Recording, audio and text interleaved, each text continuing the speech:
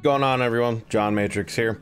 So today we're going to get into probably the most requested video that you guys put out here. Lieutenant 09's Emperor of Man, The Rise of Humanity, Warhammer 40,000 lore and history. So yeah, we're gonna get into that, but before we do, I just want to do a quick little announcement. First of all, just want to say, thank you guys, really, for all the support lately on the channel with all the Warhammer 40k stuff that I've been diving into. You guys have shown a lot of love and a lot of support, and it's actually tipped me over the edge, and I've been able to get my channel partnered. So we're partnered here now on YouTube. So thank you guys very much. I can't say thank you guys enough. It's awesome. It's something I've been working for a long time, and just happened a few days ago. So we've got the partnerships going on. I've got the membership stuff set up. If any of you guys out there want to go way above and beyond and support me monetarily, there's the YouTube membership stuff that you can join. Right now, it's kind of like base level stuff. I just got it set up to get it set up. I've kind of got it lined up with how Twitch has some of their sub tiers set up. But we can do a lot more with the YouTube members, stuff than we can with Twitch subs. There's a lot more customization. So really, I'm kind of gonna leave it up to you guys. I want to hear your feedback on, stuff you'd like to see, ideas for stuff that we could do for the channel, stuff that you guys would like to see, added to the different membership tiers that we could do. Right now, I've got it set up. I've got, you guys can join, some special Discord channels that I've got set up, exclusive, streams for the highest tier for, maybe some movie nights, some specific game nights for those that want to go super above and beyond, stuff like that, getting your name, added to my videos, and some other things. But I want to do a lot more than what's already on there, but I want to obviously hear your guys' feedback on that. So obviously it's not required whatsoever. Just coming in and hanging out and watching videos and leaving comments and stuff is more than enough. But if anyone out there decides they want to go above and beyond that extra mile, and they decide they want to support me monetarily, there's an option for that if you guys want to. But yeah, thank you guys very much for getting stuff partnered.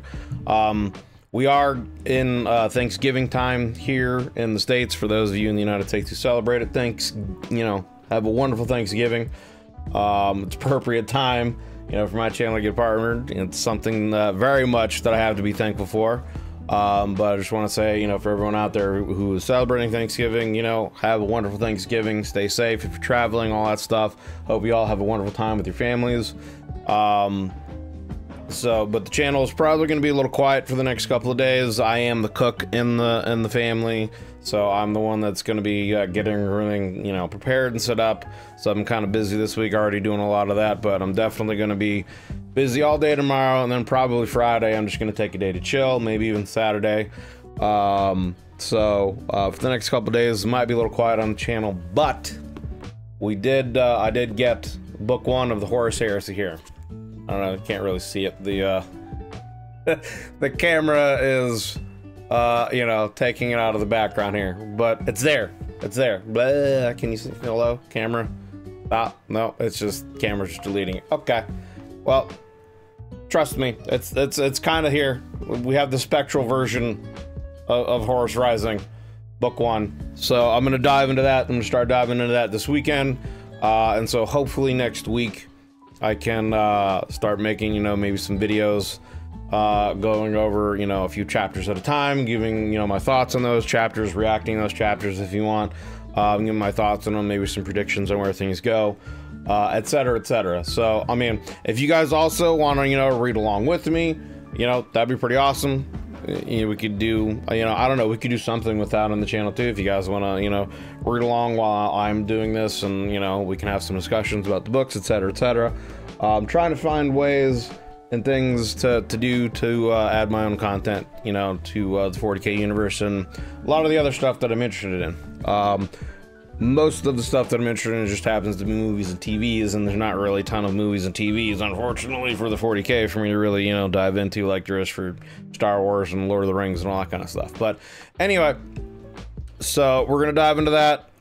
That's pretty much it for the announcements. Appreciate you guys again. Thank you guys very much for all the love and support. I can't, you know, thank you always seems inadequate in these kind of situations, but I greatly appreciate it. So I think that's all I really have right now for the announcements. So I guess let's just dive into the video here. All right, so like I said, let's dive on in it here. This is Luton09. I hope I'm saying the name right. Luton. Yeah, Emperor of Man, The Rise of Humanity, Warhammer 40k, lore and history. This is something I've actually been really looking forward to, getting into some of the more deeper, richer lore of the 40k universe, and especially the Emperor. The Emperor seems to be somewhat of a mystery for as big as of a character he is. A lot of his you know, origins are, I guess, still really unknown. It would be interesting to see if they plan to keep him that way, you know, kind of a more of an unknown figure, keep his origins a mystery, or if they're gonna eventually dive into that more. But anyway, let's just get in it.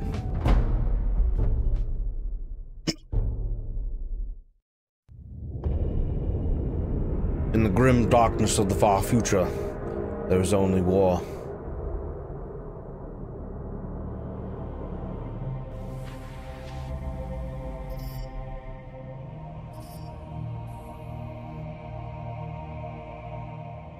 There once was a man born in a forgotten time, created by a force of unknown origin. He would cross the ages knowing his one purpose: to lead humanity as the greatest empire in the galaxy, the Imperium of Man. In this time, he would be known by only one name: the Emperor of Mankind. Now, this is just, I think I know the answer to this question, but I'm curious. Is there any kind of comparison? I don't know if comparison is the right word, but like, I know in the Warhammer 40, or not Warhammer 40k, in the Warhammer fantasy universe, isn't Sigmar kind of somewhat similar to the Emperor? He was like the human that kind of really united humanity against a lot of other, you know, chaos and the other races. Aren't they kind of similar?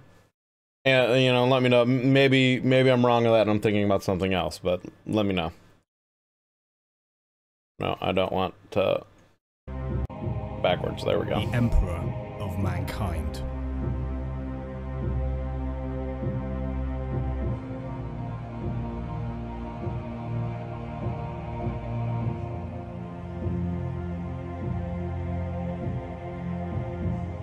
The Giga Chad himself.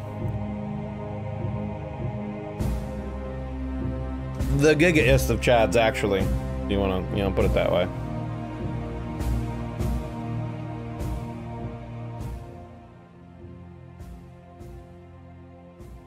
This is Luton.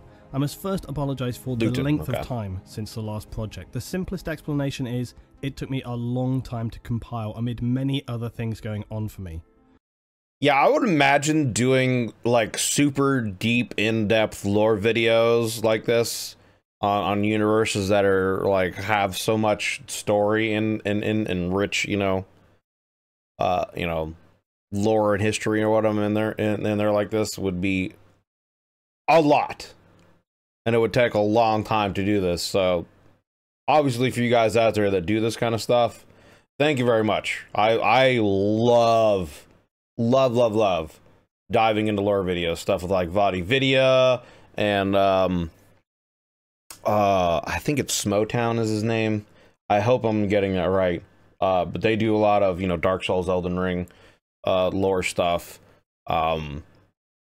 You know, and obviously, you know, Bricky and Luton here, and there's just all kinds of stuff out there. So thank you guys, you know, the dudes that take the time to do this stuff. You're the real MVPs. Is it took me a long time to compile amid many other things going on for me. So we now move on from the Eldar history and wade into one of the most important and we did one on the Eldar too. That'd be interesting to get into. Of the 41st millennium.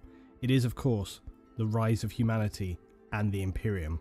In the dark, never-ceasing war that is the future, humans have risen to control and maintain a galaxy-spanning empire whose official title is the Imperium of mankind. The Imperium is the largest and most powerful political entity in the galaxy. It has been established for a period of some 10,000 years up to its present date in the age of Warhammer 40k. The lore and scripture around this period is massive. Despite this daunting task, I've decided to interpret it in one piece chronologically, splitting it into chapters so as to best enable you guys to get an understanding and a grasp of what it is all about. This is the third video in my Warhammer 40,000 lore series, and it seeks to create a foundation for all of the further videos which talk about the Imperium of Man. Chapter 1, the overview. Okay. The Imperium of Man consists of the planets, systems and forces throughout the galaxy which contain Imperial citizens and their derivatives. There we are on Terra. All humans are universally members of the Imperium though, and as you would expect, there are rogue traders and those who choose to live on the legal fringes of society. The single most important figure within the Imperium is the aforementioned founder, saviour and ruler of this empire, known as the Emperor of Mankind. He formed the Imperium some 10,000 years previous to the current established date in the universe of Warhammer 40,000 at the end of the 30th millennium. This occurred following an especially brutal period of societal disintegration during the last days of the Age of Strife. In this video, I'll outline the political... Yeah, Bricky went over that a little bit, you know, when, I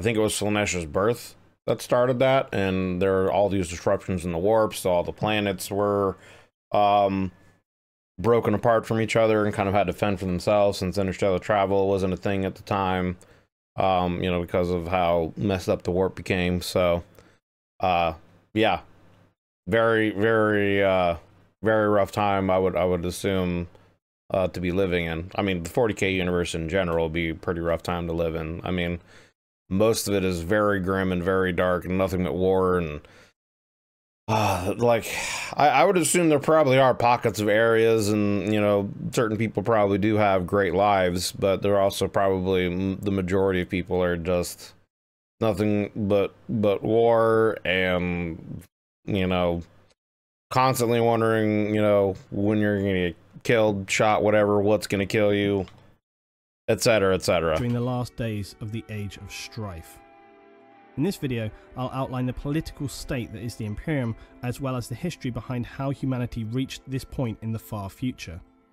As with anything though, the complexity and depth of the lore means I can't cover it in its fleshed entirety, so some tangents are going to have to remain for future videos, but I do my best to cover as much as possible which is relevant.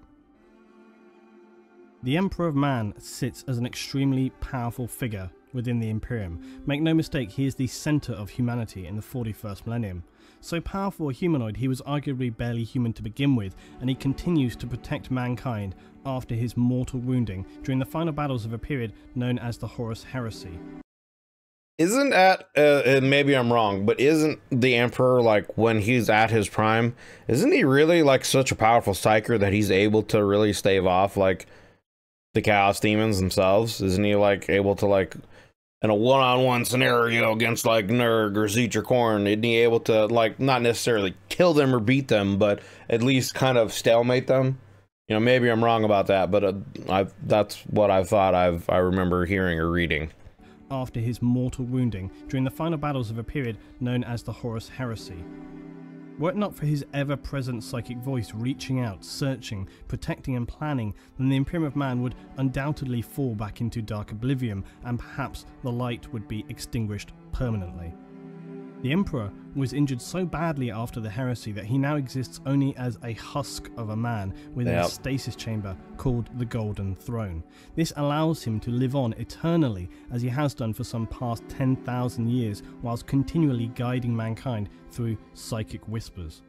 The only catch with this is thousands of psykers are sacrificed every day using their essence and psychic power to keep him alive, as he is heavily protected and attended to back on the ancient homeworld of legend, Terra, or Old Earth. The Imperium of Man in the wider galaxy now consists of many systems, planets and trillions of citizens. All the while the Imperial military and the... So, real quick, just going back to, you know, him being injured, obviously I'm going to read it and get into that with the Horus, you know, stuff. And I know there's a ton of books into that, but, I guess the question I would have is how, like, is how is he injured in a way where he can't be healed? You know what I mean? Like, with technology and science and how much he's progressed, like, what is it about his injury that keeps him from being healed? Is it just so grievous an injury that he is not able to himself heal himself with his powers? Is there no one else in the Imperium able to heal him? You know, I assume Horus must have done something using some kind of, you know, chaos given powers or whatever, to where the wound is corrupted in some way and he just can't be healed. Because I know, like, during the battle, the Emperor, like, literally with his mind just, like, deatomized him. Like, there's just literally nothing left of Horus. He was that much more powerful. But yeah, so I guess that's the question that I really have at that point, is what is preventing anything from healing the Emperor? And I don't know if this is like a fan theory. I think I've talked about this a little bit in some of the other videos, but from what I understand, and again, this might just be a fan theory that I've heard or read, but the Emperor's soul is supposedly immortal, so even if he dies, he would rebirth himself, you know, at some point in time. And so I guess it's also a question is, do they know that or not?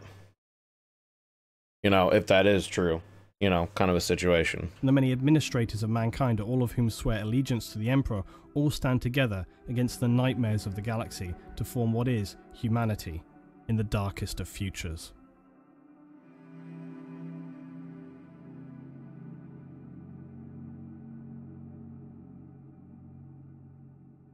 Now, we know that in this future we have access to highly advanced technology and face many voracious enemies wielding our own forces to then counter them. The important question in understanding the Imperium is, how did we get to this time? And to understand this, we need to look back at the extensive and dark history of humanity. There is a small clue as to the way in which the people that constitute humanity in the 41st millennium view their past. That is, the Imperial two-headed eagle, the crest of the Imperium. It stands with its two heads, but with one eye closed. Yeah, one eye closed, one eye open. Blind, or perhaps refusing to see the past. The other eye is open, looking to the future. Looking toward the future. The logic being that the past of humanity is too painful or dangerous to look back on, so we look forward, striving to be stronger and more powerful, as we have done for thousands of years. Be better than what we are. There are distinct ages of humanity's history, and these tell the story of how we reached the time of the Imperium. 1 millennium equals 1,000 years. The Imperium has now been established for 10 millennia or 10,000 years. Humanity has existed for roughly 41,000 years. This timeline demonstrates the ages of man through this period, from our ancient history through to the age of the Imperium. We have the ancient history, the age of terror, the golden age of technology or the dark age of technology, the age of strife, the unification wars, the Great Crusade and the fall of the Eldar, the Horus Heresy and the Great Scouring, followed by the final Age of Imperium of Man.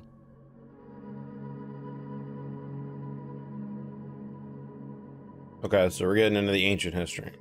The ancient history tells of the dawn of mankind, but this period is largely one of animalistic evolution. The most significant event occurs around 7000 BC. This event marks the birth of the humanoid, who would become the Emperor of Mankind. His origins are something of a heated debate among the 40k community. There are several theories around this, and it's important to note that something I rarely see stated on forums or discussions around the origins of the Emperor is that quite simply no one knows the origins of the Emperor. It's all just speculation. Simply because one theory has had a vague reference at one time or another does not make it gospel. In fact, so I guess a lot of it is left up to interpretation, kind of like how a lot of Souls lore is, or they'll give you little hints and pieces of things that are fact, but then a lot of other stuff is convoluted and left to interpretation. I kind of like that. I like stuff that's left open to interpretation because it offers discussion. Because one theory has had a vague reference at one time or another does not make it gospel. In fact, as I've repeated before, the crux of the matter with imperial history and lore in general is that very little should ever be considered official or canon. Such is the state of the loss of history, misinformation, and suppression of facts within the 40k universe. So essentially, the correct version is the version you want to believe. In a universe where history is stored over thousands of years, and in times of unimaginable devastation and strife, it's unlikely something could be considered a cold, hard fact, especially when you're talking about events that happened in ancient history in an age where accurate recording of information seems unlikely or even impossible to have survived. The first version of these events is the often widely accepted background, which states that in the ancient times, some humans carried a natural affinity or awareness of the warp. These were the earliest psykers. They would be village shamans or witch doctors in ancient communities. I think this is the one that I've heard, where a group of like tribal shamans saw the future. They knew what was going to happen with the chaos demons and things like that. And so they created some kind of ritual where they fused their souls together into one all-powerful being, and he was reborn as the emperor, and then throughout history has influenced things to get man onto a specific track until he revealed himself when he needed to in, you know, the 30,000, you know, year timeline. I think that's what he's talking about here. I guess, you know, let's find out. Psykers. They would be village shamans or witch doctors in ancient communities. Their premonitions led them to understand that in the future, mankind would face the darkest of times. Their decided course of action would be to commit ritual suicide en masse, returning their souls and essence to the warp to then coalesce and be reborn as one supremely powerful psychic being. This being would then spend the future millennia living a Highlander-like existence, transitioning from identity to identity, sometimes taking on famous leaders in history to steer humanity in the right direction. Which honestly is a pretty dope origin story.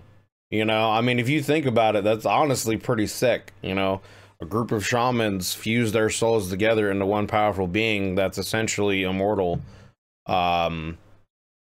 And just throughout history, maybe he's died at certain times and, you know, been reborn or whatever and regained his memories, and, you know, who knows, but just throughout the course of human history, he's, you know, curtailed events to happen in specific ways to force humanity down a specific path to prepare them for what's going to come.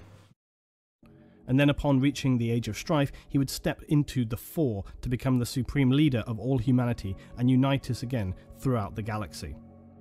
Now, some people take this as the most canon version of the Emperor's origin, but there are various others, including the one that I actually personally subscribe to. The shaman story is all very well and good, but it leaves me with some questions. For example, if these shaman were some of the earliest humans with only a vague awareness of the warp, how could they have such powerful precognition to foresee the need to create such a super being? Right. I mean, that would be, like, yeah, who knows? I mean, there could be any number of things. Maybe somehow, you know, they were influenced a little more. Their genes were influenced more by the old gods when they created humanity or something like that. Some kind of genetic mutations, you know, that happen, you know, who knows? But, I mean, yeah, it does bring up a good point. How, if it's just, how, like, way back in, like, primal, you know, human days, if this group, a particular group of shamans or whatever, if they were that powerful, why hasn't other psykers come along up until, you know, I guess relatively recent times in the 40k history? Maybe there have, and, you know, they were just burned at the stake, you know, as you know, witches or sorcerers or warlocks or, you know, whatever. How could they have such powerful precognition to foresee the need to create such a super being? In addition to that, if they were truly the earliest stowings of psykers for humanity, then surely they would not have been especially powerful, and even with their powers combined, how could they summon humanity's greatest champion? No, not Captain Planet. So, those two It's actually an interesting idea comparison. You know, they Captain Planet the Emperor, and that's kind of funny. Greatest champion. No, not Captain Planet. So those two things stand out for me. Also, their plan to commit mass suicide and then hope that they would all be reborn together seems pretty spurious. It seems to tick the boxes from an okay, I guess that's possible point of view, but it just doesn't make sense beyond that. Another theory is that the Emperor was in fact one of the Old Ones, who you will remember were one of the most ancient super beings who created the Eldar, the Orks, and even humanity. Yes, really, go and look it up for those naysayers who think that they did not. This theory, again, at first is captivating, until you start to think about it more. And then you realise it doesn't really make any sense. The Old Ones were, as far as we are informed, not shapeshifters, but creatures of light and dark. Right. There was a statement to the fact that just a single Old One escaped the brutal genocide of their race, but then was eventually killed at the birth of Slaanesh when the Eldar fell. If the Emperor was some other escaped Old One, it doesn't make logical sense that they would choose one race and then ultimately lead it, although I suppose, devil's advocate, who's to say what will be going in the mind of this Old One after his entire race was extinguished? True, he might have seen the potential in humanity and decided to maybe transfer his soul into a human body that he created in order to lead humanity into the future to get revenge on the beings that destroyed his race, you know? Maybe that's what his whole plan was, you know? Who knows? Who's to say what will be going in the mind of this Old One after his entire race was extinguished? Maybe it had a crisis of conscience. Anything, I guess, is possible.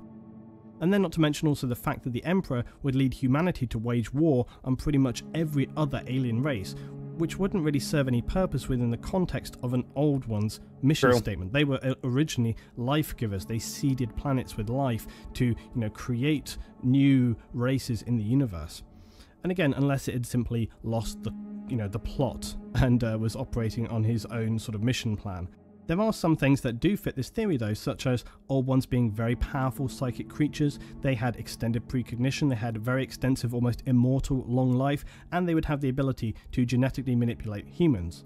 But all of this seems very soft and is only plausible at best. For me, this theory just doesn't really fit. So the last theory, and the one that I personally believe, is that the Emperor was neither the creation of some bizarre suicide pact or an Old One, rather something in between.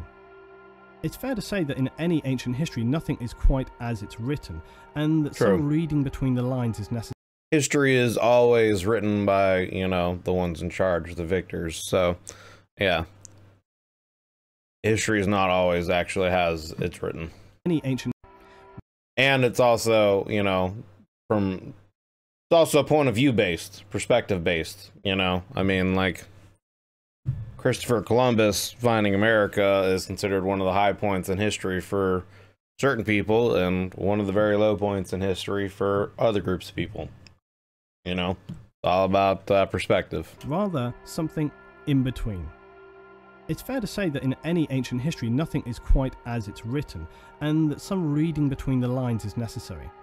The most ancient of history available hints that the last remaining Old One floated around the galaxy, meddling and dabbling and trying to have some last impact on the worlds which they felt they had failed and left their race completely annihilated.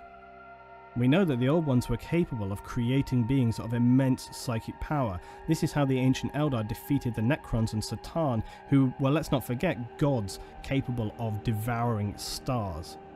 So the theory I stand by is that a fragmented remaining Old One drifted around the galaxy until he was struck by a precognition so terrible that he had no choice but to resolve becoming involved. It could be that he saw the vision of the Eldar fall or the rise of chaos. Either way, he knew that the Eldar were by now far too arrogant to accept any help and would be of no use, remembering that the Eldar had turned their backs on the Old Ones long ago.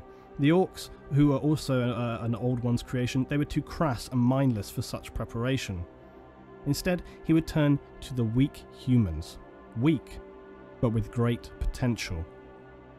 And so he would decide on forming a divine creature, a humanoid of the most immense power, but birthed in such a way that he would not allow those humans would not immediately view him as a god, but as a man, to be not worshipped, but instill a sense of power, of awe, of destiny. There are other clues as well. Apparently, further along in Earth's ancient history, a creature crashed to Earth who had an appearance we would describe as a dragon. It would seem, though, that this dragon was in fact a small fragment of the star gods, the Satan, who had been destroyed thousands of light years away by the Necrons. Even a tiny fragment of these most powerful beings would be beyond the means of even the most powerful humans to contain. The future Emperor in this time wounded this creature and then apparently took it to Mars. I'm not sure how, but there it lay imprisoned within the planet. The final chapter of that story. Interesting. That's one for another day. Still though, this helps to secure the idea that no mere reincarnation of a few shaman could produce such or perform such a task. Could an old one? Perhaps, but given the other evidence I would still discount it. But a perfectly designed humanoid of godlike form created by an old one who would know a most powerful psychic being was needed to counter not just the future darkness of man, but to face again the Satan and the day of reckoning when the Necrons would rise again. This seems for me the most logical and plausible of origins. I can see that, yeah. The truth, though, is that we cannot know the origin of the Emperor unless some definitive tome is discovered which provides secure evidence as to such, so we are left to speculate until then. And I don't think they're ever gonna want to do that. I think they're gonna probably want to leave it open to interpretation and speculation, you know, because of, you know, people like us who want to learn and read and all that kind of stuff and debate it. It just makes it more interesting. Discovered which provides secure evidence as to such, so we are left to speculate until then. One thing that is certain, though, is that the Emperor was a human and holds godlike psychic power. He was within humanity throughout all of history, learning, sometimes guiding, mostly sitting in the shadows, until he was needed to take a course of action that would lead us into the age of the Imperium. The last point worthy of mention is that the Emperor of Man would enforce a strictly secular society. In the early days of the Imperium, this would then enable humanity would identify with him as a man and not as a god. They wouldn't project any religious connotations onto him. Yeah, that's another thing that I do find interesting, is that at no point did he ever want to be worshipped as a god at any point. He was all about advancement and, you know, in technology and science and doing things that way. And so I find it interesting that there has been a church built around him. And I feel like it's probably a twofold situation where the church has its purpose in keeping humanity united, you know, but it's also as a means for them to keep power over people as well. So yeah, I do think that that's interesting. It would also be, I've heard rumors before in the past that they're thinking about, you know, either finally killing off the Emperor and resurrecting him, or just, you know, having him resurrect in general or something like that in the 40K universe. And so it would be very interesting to see what would happen to the Imperium should, you know, the Emperor either get healed or be resurrected or whatever, you know, would, you know, and obviously, you know, what would happen with the church? Would there be a rebellion? You know, would the church and all those people of the church who are so used to having, you know, that kind of power, would they just, you know, bend the knee, so to speak, and just follow the Emperor? Or would they rebel and, you know, claim, hey, it's a false Emperor, blah, blah, blah. The true Emperor is, you know, was killed by this person, or this person is replaced, blah, you know, whatever, you know, trying to vie for their power. What would that, you know, cause those kind of issues? And then, you know, would he try to redeem some of the Primarchs that have been turned and have been corrupted by chaos? Or after what happened with Horus, will he just, you know, go and try to wipe him out? You know, it would be interesting to see what would happen in that case. Also, because throughout the thousands of years he spent on Earth, he would see the terrible devastation and fragmentation organized religion could cause. He believed that humanity could only achieve its full potential in a strictly secular state. However, even in the crusading period where the Emperor would reunite the lost colonies of man, some people began to spread rumors that he was more than just a powerful man. These beliefs would run so strong it would even question some Astartes to the faith. such as Battle Captain Nathaniel Garrow, one of my favourite characters in the 40k and one of the few Space Marines from the Death Guard chapter not to be corrupted by chaos. Some citizens of the Imperium consider the Emperor's stance on faith even a test, so as to distinguish those who can see the whole of the truth, that he is in fact the one true God of mankind. Okay, the Age of Terror. Not terror, terror. We would now reach the time known as the Age of Terror. This was the period on Earth from the 1st to the 15th millennia, that is the first 15,000 years on Old Earth.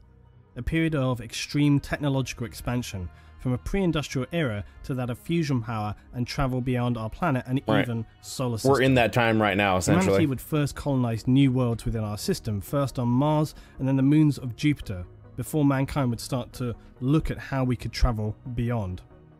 To achieve this next goal, colossal starships were created for humanity to cross the voids between solar systems, and powerful engines at this time. These advanced fusion drives enabled very fast but still sublight travel. Sublight, yeah. This meant in order to reach their destination, it could take anything as long as 10 generations of human lifespan to reach their destinations.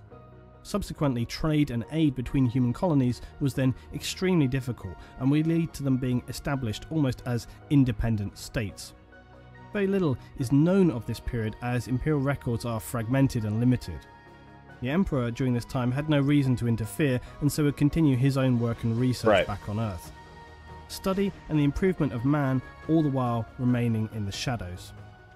So that also kind of brings up an interesting question too, like, so if the Emperor really was in the background, I guess the idea with him might be that he wouldn't want to make too many advancements or bring forth too many advancements too quick. Like, if he is this advanced, you know, being that understands science and technology so well and has lived for so long, he would probably have a greater understanding of a lot of these technologies and use of the warp and travel and things like that. But he probably wouldn't want to, I guess, bring them forth, you know, for humanity too soon before we're ready for them, because it could cause all kinds of issues. And being that he is, you know, psychic, he probably can see, you know, into the future at certain times, and would probably be able to see if he did certain things in certain ways that would cause certain problems. So I would assume that's probably why the Emperor wouldn't just be like, hey, you know, we just have warp technology. Let's get out there even faster, and allowed, you know, these generational ships to go out into space and colonize and essentially set up their own, you know, independent worlds, instead of just, hey, here's the warp, you know, we can get there in a couple of hours and keep humanity established as a whole. Because eventually they would run into the other alien races like the Eldar and whatnot, probably before they're really prepared to fight them. So I guess that would make sense as to why he wouldn't bring out, you know, some of these technologies earlier. Study and the improvement of man, all the while remaining in the shadows. During the period between the 1st and 15th millennium, various events of discovery and importance took place that would finally propel us to create our first interstellar confederation in the 15th millennium.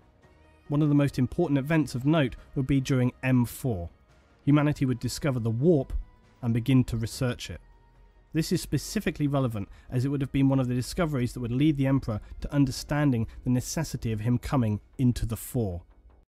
I like how, you know, people have said in certain comments, whatever, when I brought up the movie Event Horizon, that it's considered an unofficial 40k movie, and that's actually how the warp was first discovered. I like that thought. I love that movie. If you haven't seen Event Horizon, it's a great horror movie from, you know, the late 90s. Came out in 98 or 99, I think. Great horror sci-fi movie. The whole premise of the movie is they're testing a new type of interstellar travel drive that creates wormholes so that you can travel from point A to point B super quick, you know. And they lost communication with this ship, and it's been gone for a few years, and all of a sudden it reappears outside an orbit of like Neptune or Uranus at the, the edges of our solar system. And so a rescue ship is sent out to determine what happened. And that's essentially the movie. And as you go through, I don't want to spoil too much for those who haven't seen it, but as you go through the movie, you kind of discover that it seems like it's gone through hell, which, is like the warp. So I like the idea that it is an unofficial 40K movie, and I would highly recommend watching it if you haven't seen it. It's a great sci-fi horror movie. That would lead the Emperor to understanding the necessity of him coming into the fore. The golden or dark age of technology. This is probably where the AI uprising and whatnot happened, right?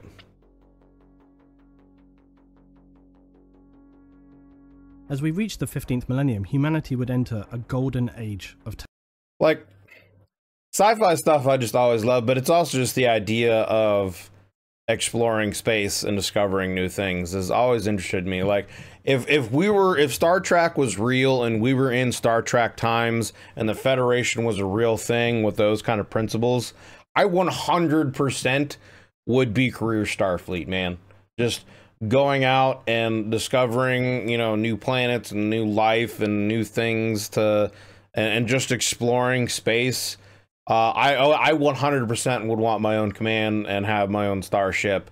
I 100% would be a lifer in Starfleet. I wish we were in those times, but obviously we're not. Hopefully we as a species will make it to that point at some point, where we can get out there and truly explore. But I love all this stuff. I always find stuff just so fascinating. As we reach the 15th millennium, humanity would enter a golden age of technology. This would be the highest point in mankind's technological achievements. It would last for some 10,000 years, and humanity continued its rise in technology, science and power, spreading and colonizing mankind all across the Milky Way galaxy.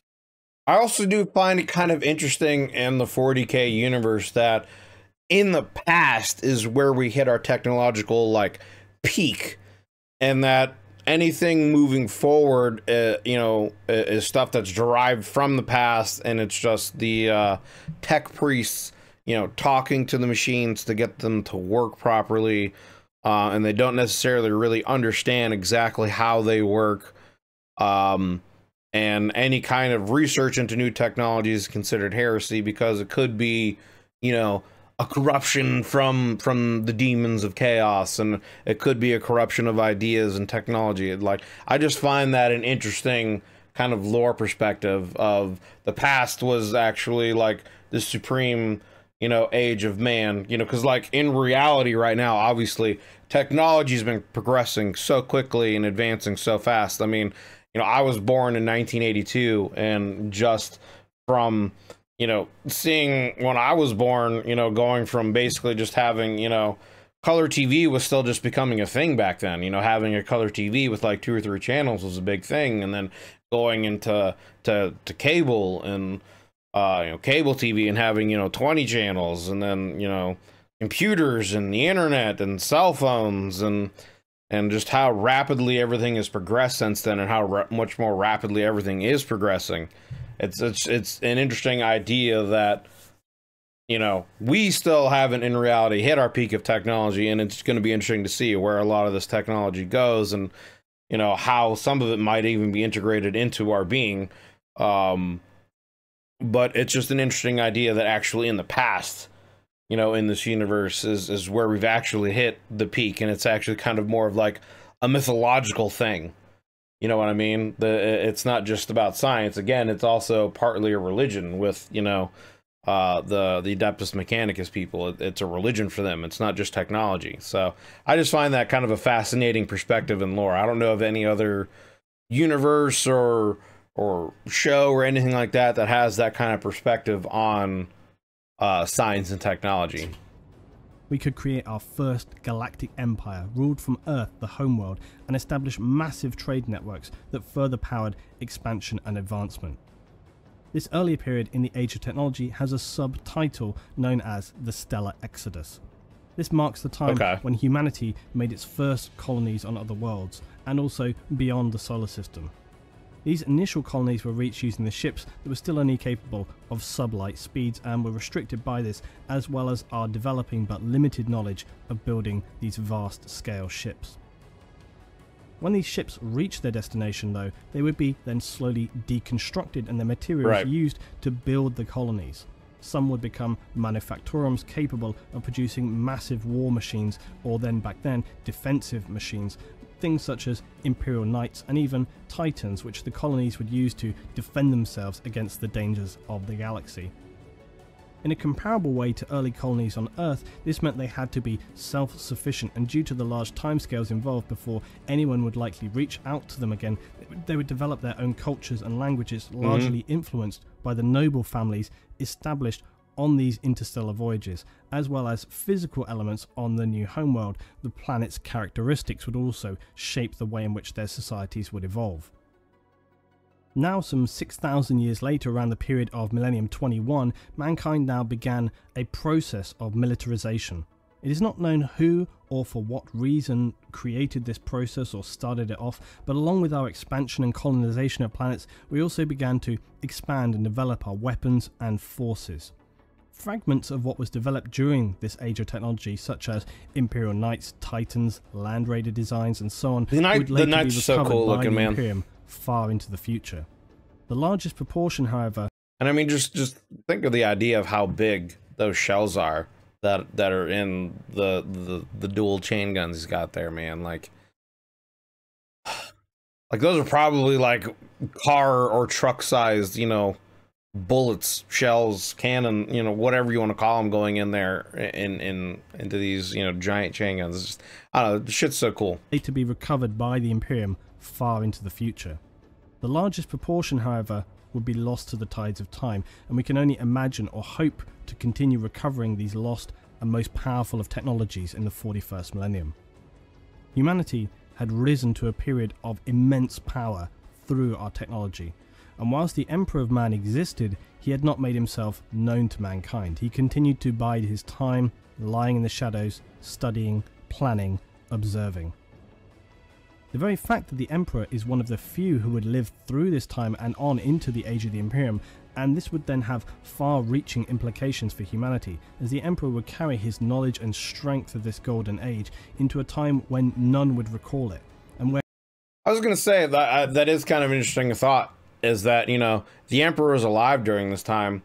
So, I mean, I guess, you know, in the present of the 40K universe, the Emperor isn't in a state where he can really, like, talk to people. But, you know, it's interesting, like, has the history really been lost, or is it just, like, redacted because the church doesn't want people to know or look into certain things? You know what I mean? Because if the Emperor was alive, I'm sure he would bring a lot of this technology, a lot of the history with him, and I would assume that there would be people around him that would want to record this, and he would want it recorded because he would want, again, he's into science and progression and not religion and, you know, worship. So I would think he would want people around him to record history so that humanity could learn from it and know where they came from so that they can move forward. So it's interesting. It's just an interesting thought that, yeah, how much of history is either forgotten or has been, you know, redacted because the church may not want people to know. Where it would be of critical importance to our survival. For the Emperor, he would use this knowledge of the age of technology to bring humanity back to a glimmer of what once had been. In the thousands of years, a lot of this artwork is so beautiful too. Its first interstellar empire, we would become, as much as the Eldar, supremely dependent on technology.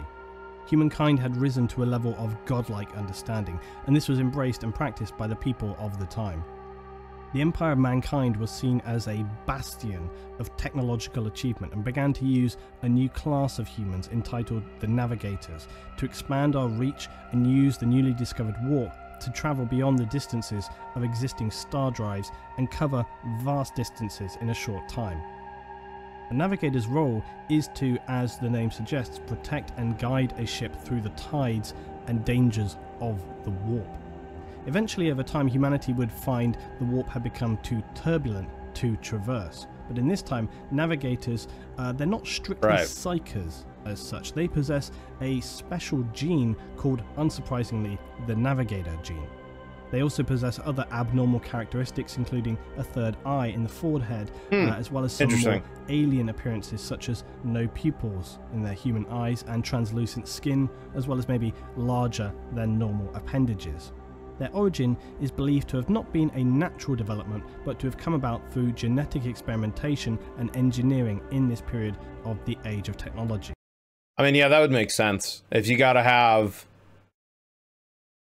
It would just make sense that, yeah, if they go through specific genes, if they have to have specific genes in order to traverse the warp, it would make sense that there's genetic manipulation involved, and that it would obviously change their appearance, having a third eye, larger appendages, you know, all that kind of stuff. It would make sense then, yeah, it's not a natural mutation, and that it was probably played around with by the Emperor.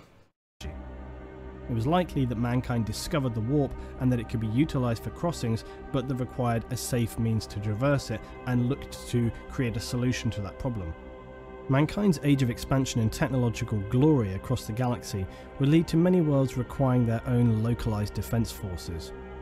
In this time, humanity's mastery of technology was largely unequaled, and this would be employed in the defense and relative growth of the colonies. One of these defense forces, one of the most powerful of them, would be the Imperial Knights. These were colossal war machines that towered over all they surveyed on a battlefield. They were built with the knowledge of the Golden Age of technology, and these giants survived until the Imperial Age, but they can essentially no longer be constructed from scratch. And as is often the case with technology in the Imperium, it is now merely maintained. The Imperial... It's interesting, and I guess, you know, that could also probably go into, I guess, the religious doctrine that's going on in the present time. But it's an interesting to me that they aren't able to reverse engineer a lot of these technologies and rebuild it from scratch in, I guess, a safe way. You know what I mean? I'm surprised that there hasn't been any kind of tech priest or whoever who has been authorized to try to do that. Maybe they have gone through and tried to do that and had certain experiments and things went wrong, and you know, tapped into the warp in certain ways that caused certain problems or whatever. And I know there was at some point in time a huge AI uprising that was a big problem, and that's also one of the big reasons why technology is very kept under a lock and key, you know, so that things like that don't happen again. And instead of using technology, they're implanted with like humans who've been like lobotomized, almost kind of like how it is in Star Wars. There's certain humans that have that like computer band thing on the back of their head that acts as like another like part of the brain that helps them compute things or whatever better, but they're not quite human anymore. It's almost kind of like that, where they have, but like obviously in the 40K universe taken to the extreme, you know, cranked up to 21. But anyway, so yeah. As often the case with technology in the Imperium, it is now merely maintained. The Imperial Knights themselves were operated by nobles from the colony worlds who would be entombed within them. They are sworn to protect their citizens from all Xenos threats and the endless nightmares in the universe. As the Knights would advance into the later ages, they continued their noble values and morals. Some of the Knights are the most selfless and dedicated forces within the Imperium, as well as being some of the oldest. As with most technology from the Dark or Golden Age technology, the Knights are immensely powerful, allowing them to run and fight as much as a Dreadnought would fight, but on a much larger scale. These ancient heroes have fought thousands of battles across millennia and stand ready to defend Imperial citizens and support Astartes anywhere in the galaxy. After the Knights we have the Titans, and Titans are the epic war machines of the Imperium. Yeah, they're the massive ones. The smallest Titan can be anything like 9-10 meters, but the big Titans can be anything up to 50 meters. They are like kaiju size death machines. Many people believe that the Mechanicum were originally responsible for creating the Titans. This is not strictly correct. They do construct some Titans, but many they simply maintain. This is because the technology used to create Titans is very, very old, and like many things in the universe of Warhammer 40,000 for the Imperium, a lot of technology is merely maintained because of its complexity. Simpler devices are constructed, but this happens less and less. But the Mechanicum do create some Titans for the Imperium. Okay. Originally, the Mechanicus found versions that were completely autonomous, created in the Golden Age of technology. And the largest Titan so far discovered was upon the lost forge world of Charania. It was a completely autonomous war machine and was dubbed the Castigator class Titan. Its schematic was apparently also contained within a standard template construct on this planet, and it was far superior to any class of Titan utilized by the Adeptus Mechanicus or any other intelligent race in the galaxy. This was so far the only known discovered Castigator class Titan, but it was subsequently destroyed by Imperial Grey Knights. Grey Knights are the secretive and unbreakable order of Astartes warriors dedicated to the protection of the Imperium from the very darkest foes that humanity faces in the 41st millennium. Now, the portion of the STC database... I wonder why they destroyed it. I mean, I know the Grey Knights are like extreme in their purging of anything chaos, you know, related. So I guess if it was fully autonomous, maybe they thought the AI somehow was corrupted or something like that. But yeah, I wonder why, if it's the most powerful and advanced Titan they've ever seen, you know, why would they destroy it? That humanity faces in the 41st millennium. Now, the portion of the STC database containing the data for the manufacture of the Castigator class Titan was also destroyed by the Mechanicus. It possessed AI, which is strictly outlawed and heretical within the Imperium. Secondly, it had somehow long ago been corrupted by living chaos energy, and for this reason it could obviously no longer be supported. That's the reason. Imperial records of this event, though, note that the cost of life and resources required to destroy this Titan monstrosity was severe. The key point here, though, is that mankind was developing machines in the Golden Age of technology that would never again be equaled. They could be merely copied, emulated, or used as a template to work from in the future. But our level of knowledge, our rules and guides on what could be created, due in part to events that were yet to come, would very much limit humanity's advancement in the millennia that lay ahead. I mentioned a moment ago something called an STC. This denotes a device known as a standard template construct. These are one of the single most valuable objects in the galaxy for the Imperium, and their importance was no less during the Age of Technology. So what is an STC? STC systems were advanced AI computers created during the Golden or Dark Age of Technology, and are said to have contained the sum total of human, scientific and technological knowledge. Really? STCs were created when human interstellar civilization... I could see why those things would be so highly sought after then. If it's supposed to be like the total sum knowledge of certain technologies of humanity, like, yeah, that'd be like finding the Holy Grail. Knowledge. STCs were created when human interstellar civilization was at its technological peak. Their original purpose was to enable colonists to survive on the new worlds they arrived upon, as they could not carry securely the mass amount of knowledge gained by humanity at this time, and even if they could, they might not have people capable of understanding how to utilize this. The STC solved this problem. It enabled the colonies to access all of humanity's knowledge and display it in a way for them to be able to create anything they needed from the resources that would be huge, and solve any issue that could arise for them on the new home worlds, no matter the geography, resource limitations or climate. This would enable them to build anything from a simple lasgun to a fortified bunker, massive war machines or an atmospheric processor.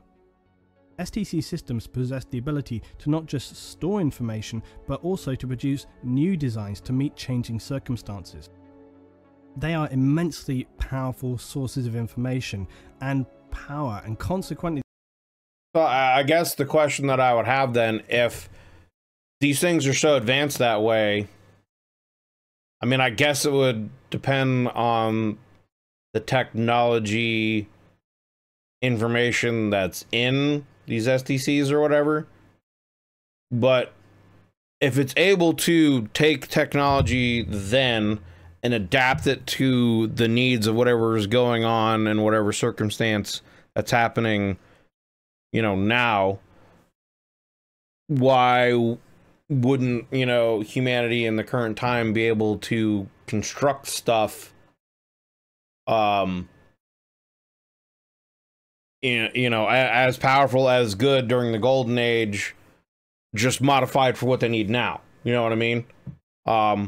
Unless, again, it just goes against, you know, it's heresy. You know, it goes against the religious doctrine of, you know, what is there right now. Because I guess a lot of stuff might, like you said, you know, some of the stuff is probably AI based and potentially corrupted by chaos in certain ways. So I guess, you know, some of it might not just might not be able to be used. But I guess that would be a question that that I would have is if it's so advanced that it's able to modify what the technology information is stored in there, if it's able to modify it for current time and current needs, you know, then why couldn't they just create, you know, stuff from the golden age as good, you know, and maybe they can, maybe they, you know, some of these things they are able to use and are able to create, you know, things on the scale and as good and as powerful as it was during the peak of technology,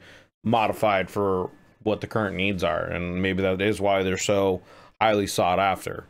Yeah, immensely powerful sources of information and power, and consequently the Imperium places a high value on obtaining these lost relics of ancient knowledge.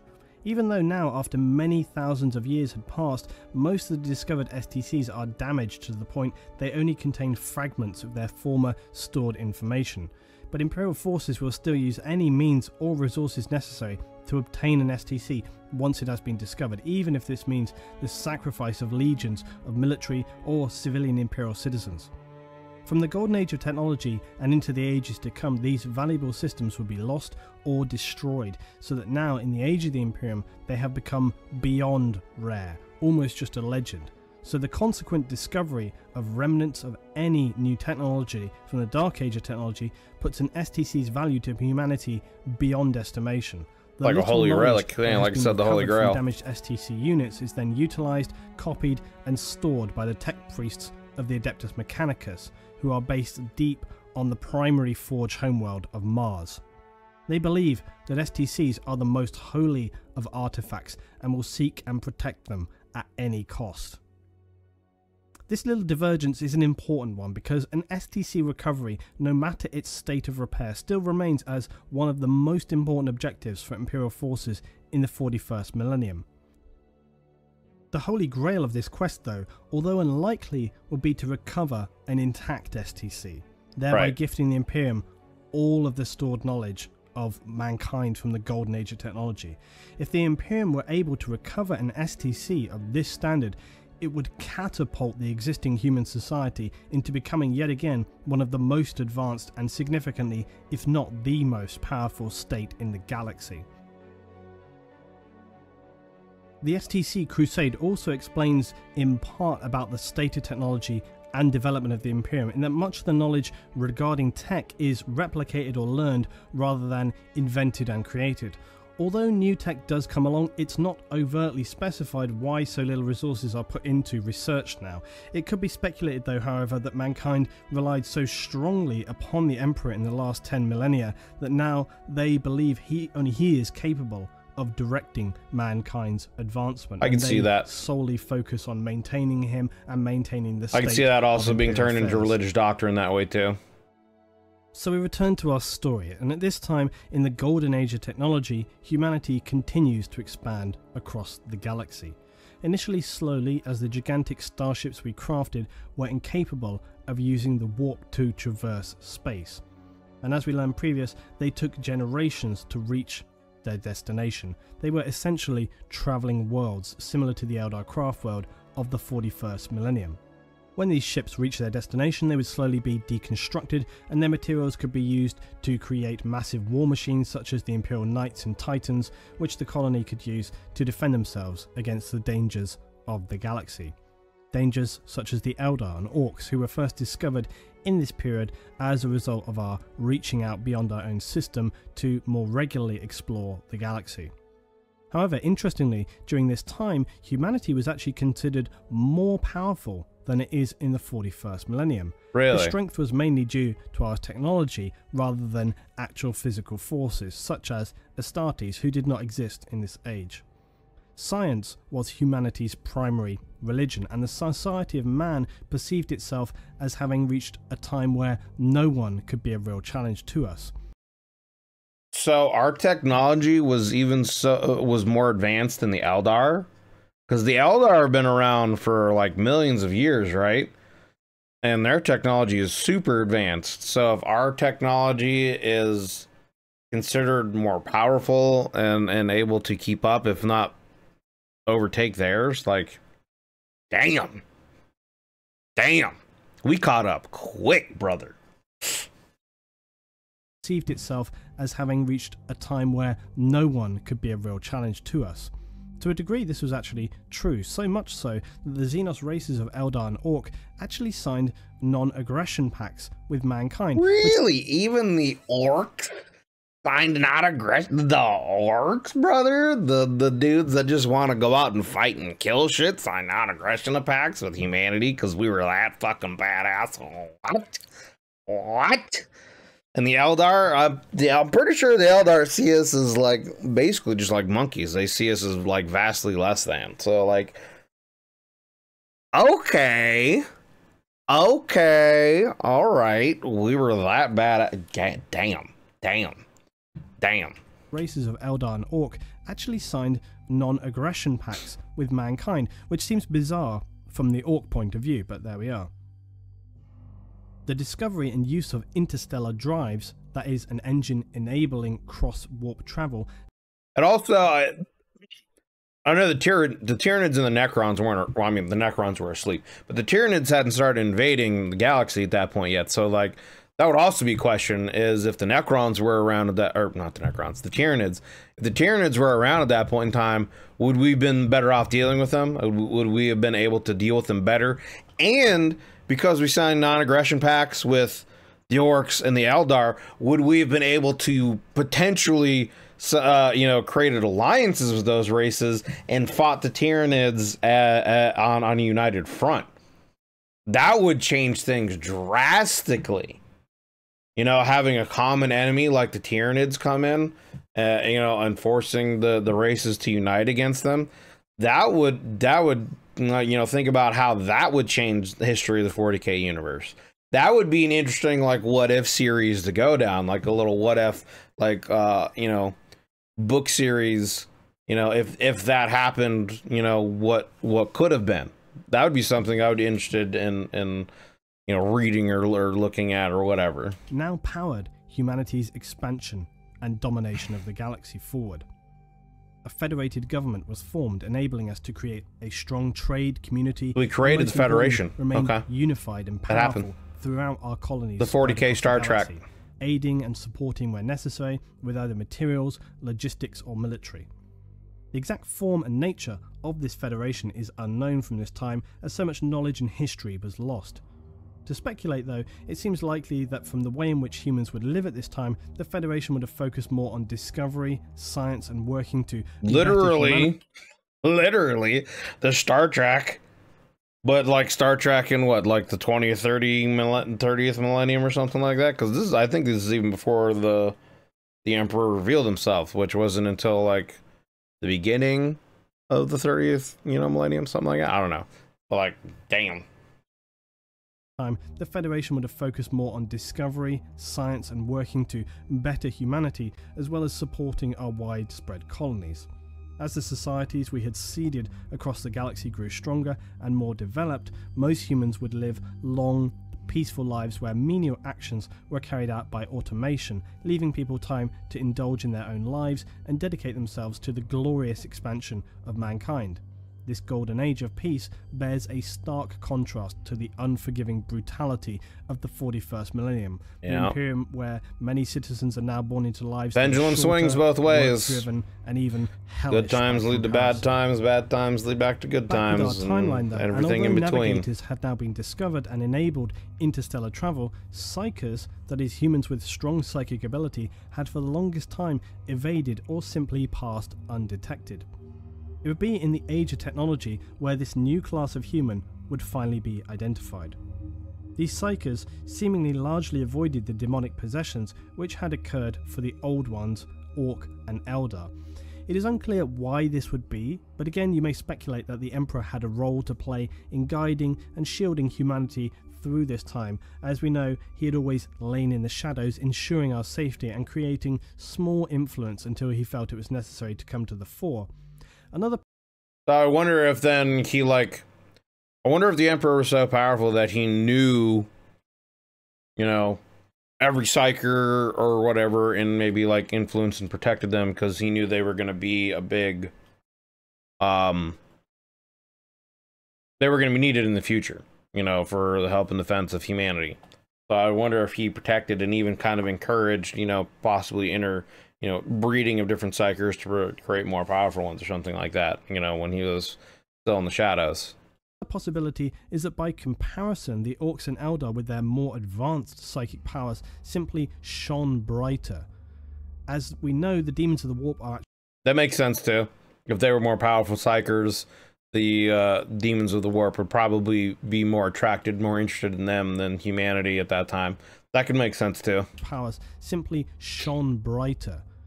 As we know, the demons of the warp are actually attracted to psychic power in real space, like moths to a lamp, and so they appeared amid the depths of the galaxy, a brighter beacon for the chaotic creatures to be attracted towards, whereas the human psychers were very early in development, their powers were less attractive, they did not stand out so much.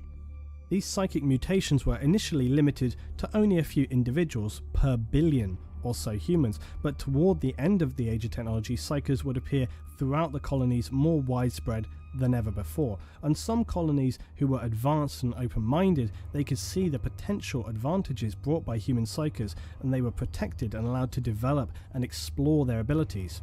However, on other, less advanced human colonies, they were often killed and hunted down as the people here feared rather than embraced their divergent powers. Seen as witches, warlocks, etc. Witch hunts.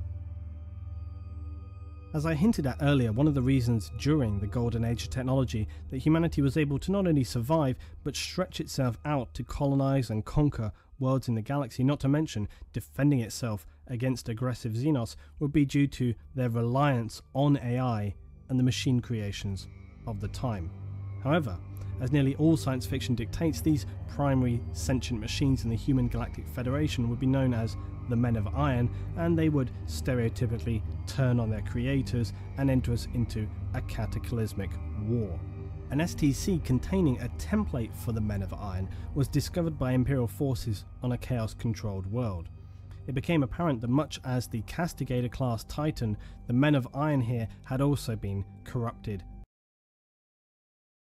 That brings up an interesting point. Would any of the Chaos Legions, you know, if they were to find some of these STCs, you know, how interested in creating, you know, an AI network in these Iron Men would they be?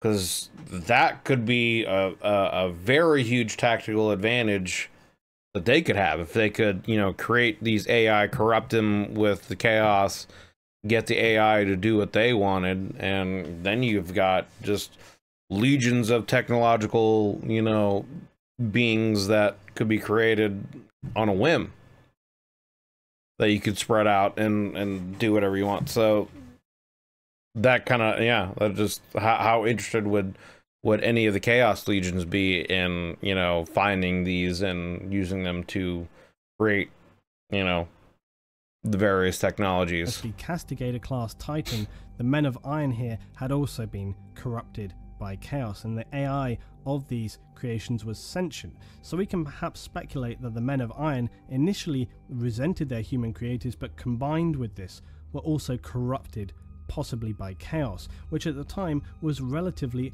unknown to mankind, hence the lack of any documentation to support such speculation. It is, however, a possibility and stacks up with what we know of the corruptibility of human AI creations. Also, the intent of the dark forces of chaos to obliterate humanity once it became aware of its existence. Right. Regardless of the reason, though, this war was one of the greatest disasters to befall humanity and would rage for centuries. The exact length of the war is not recorded. The conflict was eventually won by humanity, but at a great cost.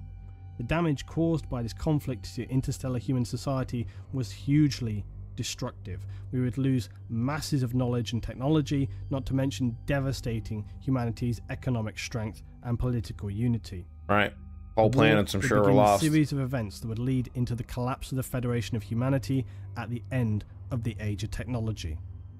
As so often is the case, very little information exists from this time, largely due to the Imperium being so wary of a similar disaster happening again. And this is why, amongst the Imperium and mankind, you'll find only the simplest forms of AI. It is viewed as being exceptionally dangerous technology and is strictly outlawed.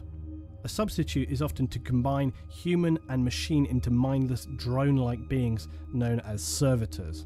Servitors are the Imperium's cybernetic servants, lacking true self-awareness, and are created from the bodies of either condemned criminals who are unpleasantly lobotomized, or vat-grown humanoids whose bodies and brains are partially replaced with machine systems.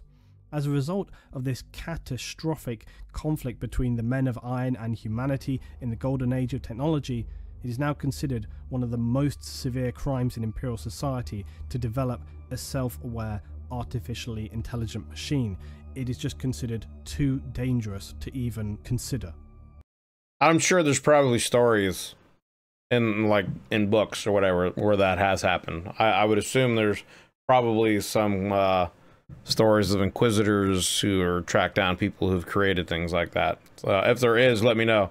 Stuff like that would be interesting. I'd be interested in getting into stories and reading stuff like that. Around Millennium 23, the warp was taking hold of psychers and wreaking havoc on human colonies.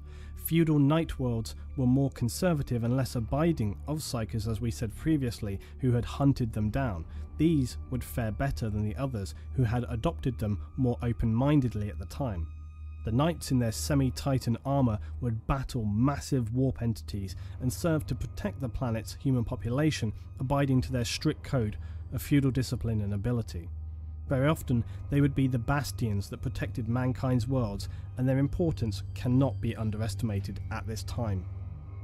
As is often the case in history, it is not one, but a series of disasters that leads to total ruination, and this was no exception for the glorious empire humanity had established during the Dark Age of technology.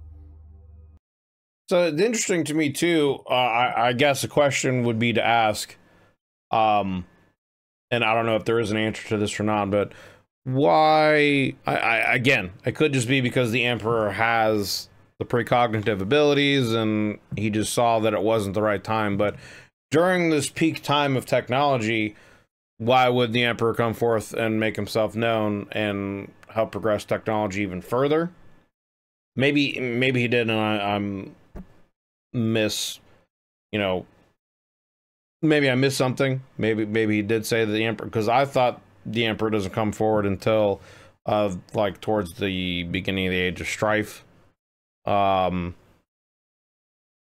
yeah, so I guess that's a question that I would have, is why hasn't the Emperor already stepped forward and made himself known and help advance things even further? Because I would think at this point where humanity was at their peak, he would want to step forward and help progress humanity even further, and he probably could have even potentially stopped the AI from being corrupted and humanity from falling and regressing downwards. You know what I mean? So, like, if human civilization was at a point where technology was so advanced that even the other alien races want nothing to do with us, they don't want to fight us, they don't want to fuck with us, they don't want anything to do with us, you know, why wouldn't he step forward and help lead humanity into an even better future and prevent some of these things?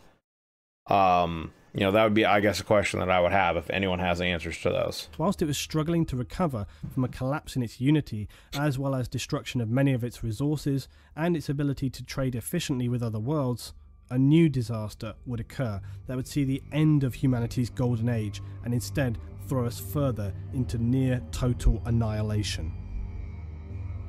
The race of man would never again reach this golden pinnacle of technological achievement. Stuff like it to me is sad too. The age of strife.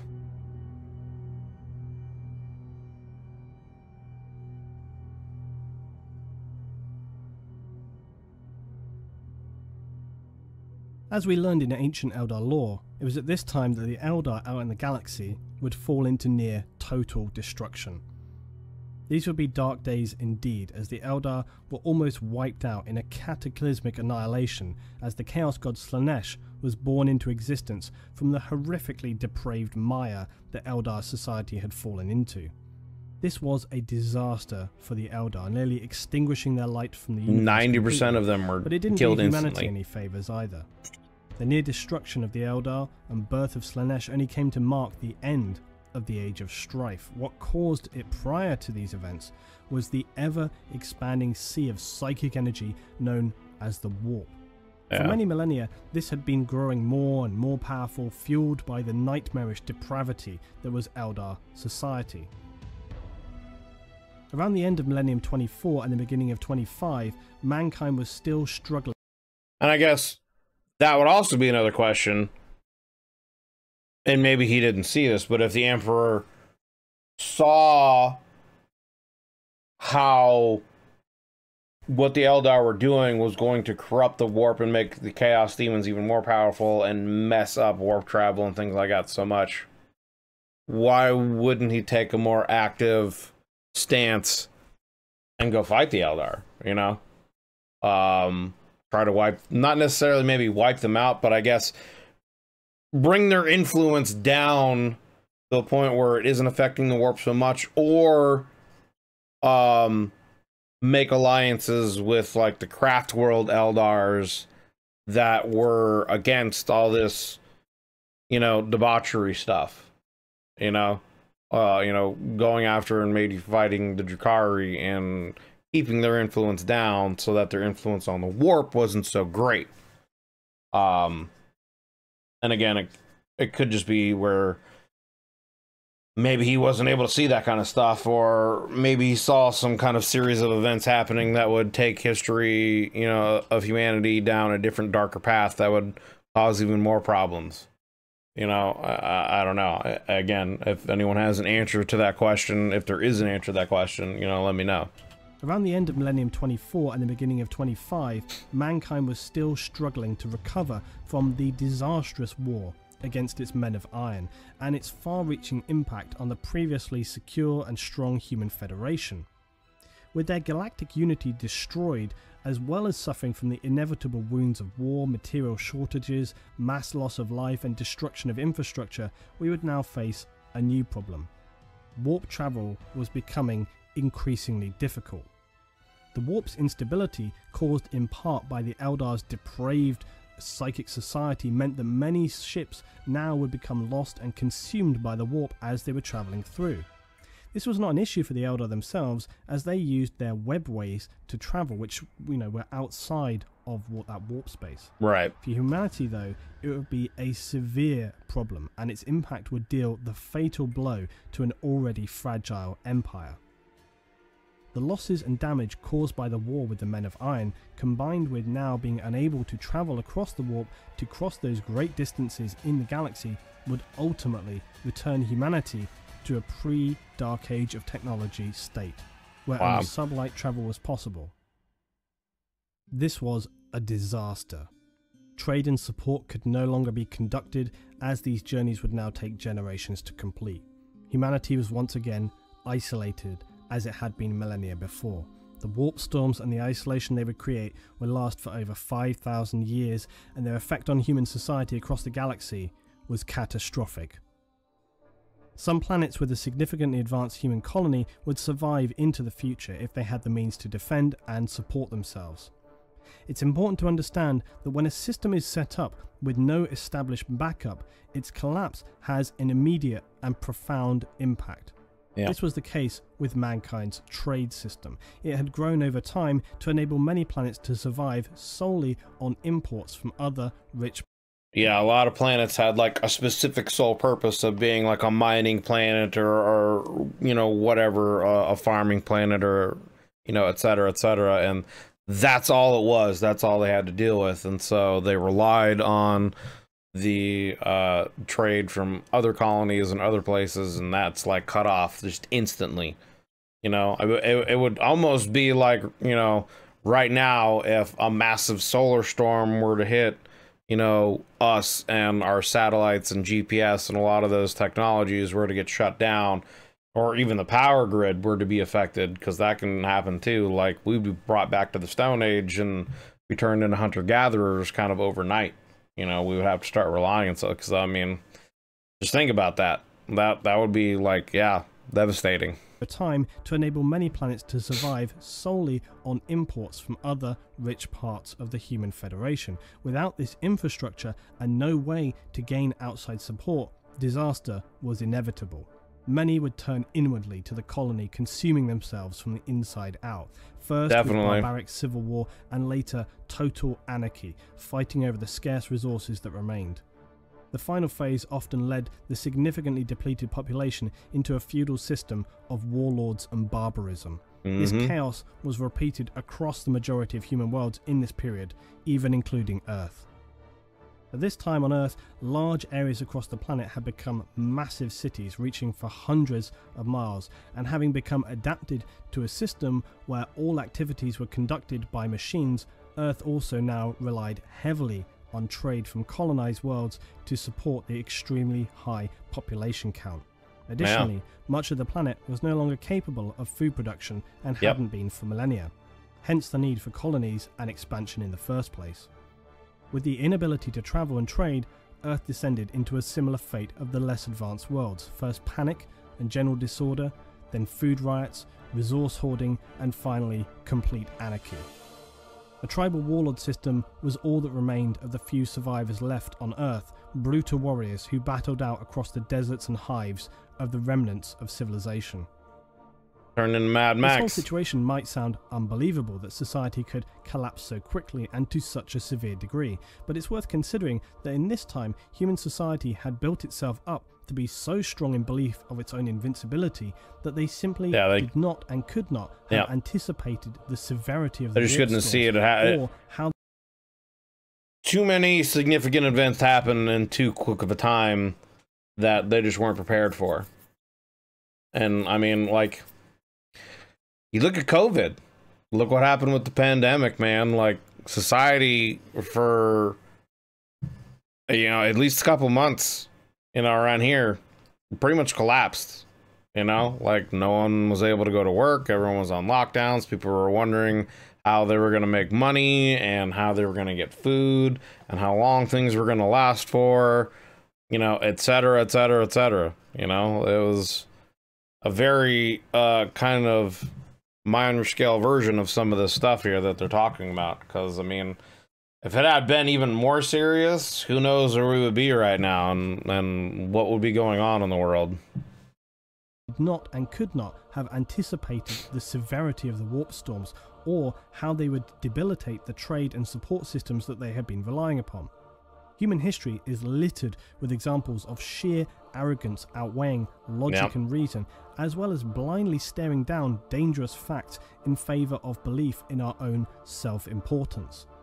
The lack of planning when it comes to losing their infrastructure across human systems was an acute example of human arrogance. It would now seem as well that whatever had protected human psyches from demonic possession would now end. It's my speculation that, as previously stated, the Emperor was what provided this shielding, even though he was not known to humanity at this time, for he knew the power, importance and value of human psyches in the dark times that would lie ahead. Without this bubble of protection that had invisibly existed prior to this time, humanity's weak psyches would be consumed, possessed and go completely insane, causing chaos among isolated, colonized worlds. This period of complete anarchy would last for some 5,000 years, and during this time many colonies would forget their family out in the galaxy, as well as losing vast amounts of technology and knowledge. I mean, God, just imagine that. That's almost kind of like along the story of what happened at the end of Mass Effect, you know, at 3 with everything being cut up. But I mean, just think about that, going from like the peak of not only like your civilization, but the peak of what seemingly exists in the galaxy or universe. Like, you're at a point where these other alien races who've been around for millions of years don't want anything to do with you because you're that fucking technologically advanced and can take them on and wipe them out. And like, man, going from that to like almost probably seemingly overnight back down to a hunter-gatherer or like survival situation, that's rough, man. Out in the galaxy, as well as losing vast amounts of technology and knowledge.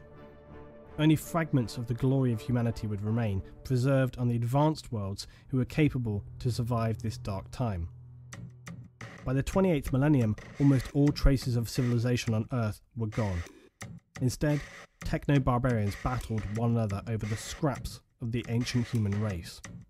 Mars, however, was one of the few worlds to undergo a different process. After a brief period of anarchy, the tech priests of the cult Mechanicus emerged victorious over the Psyker mutants, and then unified their homeworld. The priests visited Earth, but upon seeing its barren destruction, wrote it off as unsalvageable. They used any titans they had to help them in the future reunification of man. They would also be one of the few worlds to reach out and recolonize planets in this time. Using their knowledge of the warp, they chose moments of calm amid the storms of the time in the warp to travel through and establish new Forge worlds. These were replicas of the tech homeworld of Mars and enabled them to continue support and recovery of the technology of man, as well as production of munitions and simpler war machines. But for humanity, its golden age was over. This dark age of technology had fallen apart catastrophically. Many of the weapons that once served mankind brought us to near destruction and turned lush garden worlds into irradiated deserts. Mechanical factory worlds into dystopian nightmares, beautifully advanced and artistic colonies turned into barbaric, nightmarish hells devoid of all morality. The age of strife was upon mankind, and only the further darkness of the future lay ahead.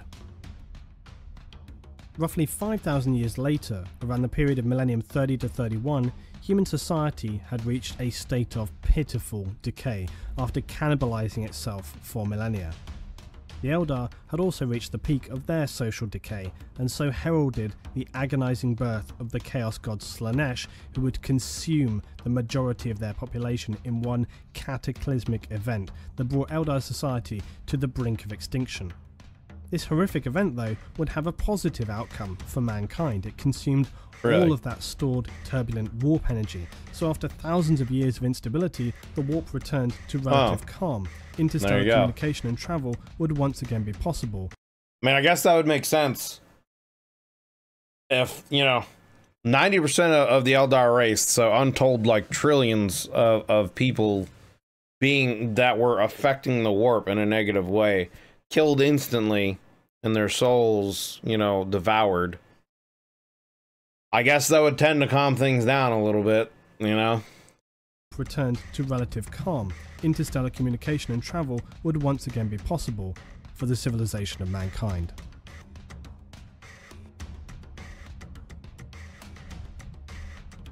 Okay, so now we're getting into the Emperor himself here. So the age of strife was coming to an end, but before we move forward, we need to move back some 2,000 years to M28 to M30. Humanity had now come close to the brink of destruction itself. So many worlds had fallen into disarray, starvation, chaos, anarchy. Now was the time. This would be the time where the mysterious and powerful Psyker who had wandered amongst humanity for thousands of years would come to the fore to lead humanity from an edge of unsalvageable darkness back into the light and resume their place as a meaningful power in the galaxy. Earth had by now been reduced to a chemically irradiated barren wasteland, its population slaughtered, and all that remained were degenerate feral nomads fighting for irrelevant territories, insane wandering prophets and cyber-augmented techno-barbarians who lived for nothing other than to fight, created in the cradle of world-ending war. Frail empires would rise and disintegrate as quickly and forgettably as they had risen. No tribal faction had enough power or resources to make any meaningful stand, and so it went on. Pathetic.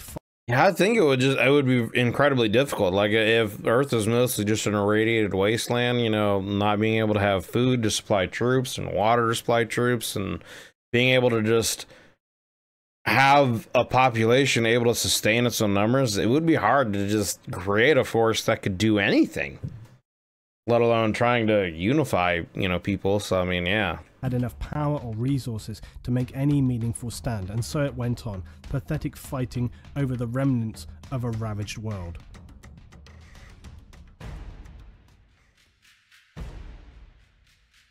Out of this seemingly endless horror came a single man, a warlord like no other.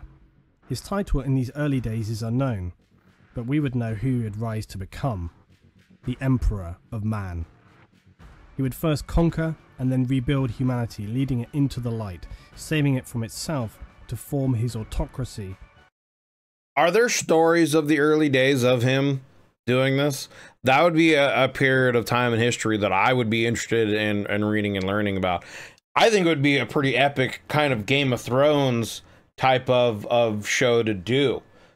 Would be following, you know, the Emperor of Man during this time period, and him, you know, unifying Earth and then going beyond, unifying fighting and unifying the warlords of Earth, and then going beyond Earth and unifying a lot of the colonies and stuff. I think that would be a pretty dope show done in kind of a Game of Thrones style, from obviously his kind of perspective as the main character's perspective, but some of the other warlords going along, and then eventually you could get to the point where, you know, the show's done from his perspective, but also getting into the perspective of some of the Primarchs and stuff like that as he makes them. I think that'd be sick. That'd be sick. If anyone's out there that hears this, you know, just send me the check for the idea. We're good, you know what I'm saying? Leading it into the light, saving it from itself to form his autocracy, known as the Imperium of mankind. Unlike so many before him though, he had power not only as an unstoppable warrior, but in many other traits such as rational thinking, tactics, philosophy, economics, compassion, foresight, and perhaps most importantly, a genius of science, everything and more that would be required for a supreme leader. The Emperor though fought not for selfish personal gain or bloodlust of war like all the other scattered remnants of humanity left on Earth. He had selfless, higher goals to restore humanity spiritually, intellectually and physically, to revert us to a time of strength and prosperity. These were the years of the Unification Wars. The Emperor had long held a facility deep in a range of mountains previously known as the Himalayas. This was his most significant stronghold and would later become the Imperial Palace. Here he experimented with genetics, as well as developing and constructing weapons and armour for his warriors. In the earliest days, he would physically and genetically augment some of the most powerful barbarians. These humanoids would become known as the Thunder Warriors. The very first of their kind and the most basic template for what would eventually become the Imperial Space Marines, the Astartes, the greatest warriors in the galaxy. Under unsurmountable pressure from the Emperor's army of Thunder Warriors, the barbaric factions fell quickly and humanity was united on old Earth for the first time in centuries.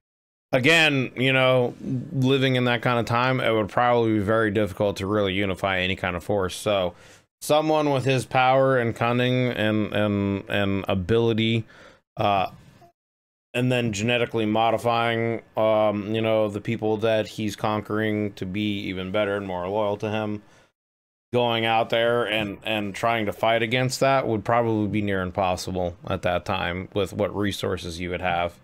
Fell quickly, and humanity was united on old Earth for the first time in centuries. This, however, would come at a terrible cost for the Thunder Warriors themselves, and is one of the least known yet darkest events for mankind. In order to unify Earth and bring humanity back on the path of advancement and strength, the Emperor had found it necessary to in part cleanse the savagery that had grown on the war-torn planet. This sadly meant the death of many arguable innocents during the Unification Wars, as well as the eradication of the last remaining religious church on Earth, known as the Church of the Lightning Stone.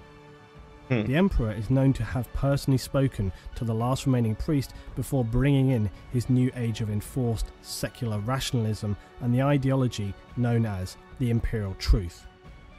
This essentially tells that humanity are now those destined to be the rulers of the galaxy. The Eldar had their chance and failed, and now humanity are the best set to take their place as the dominant force. This ideology, I feel like that kind of ideology would only kind of reinforce the theory of the Emperor being a fragment of an old one or something like that. Yeah, I just feel like that kind of,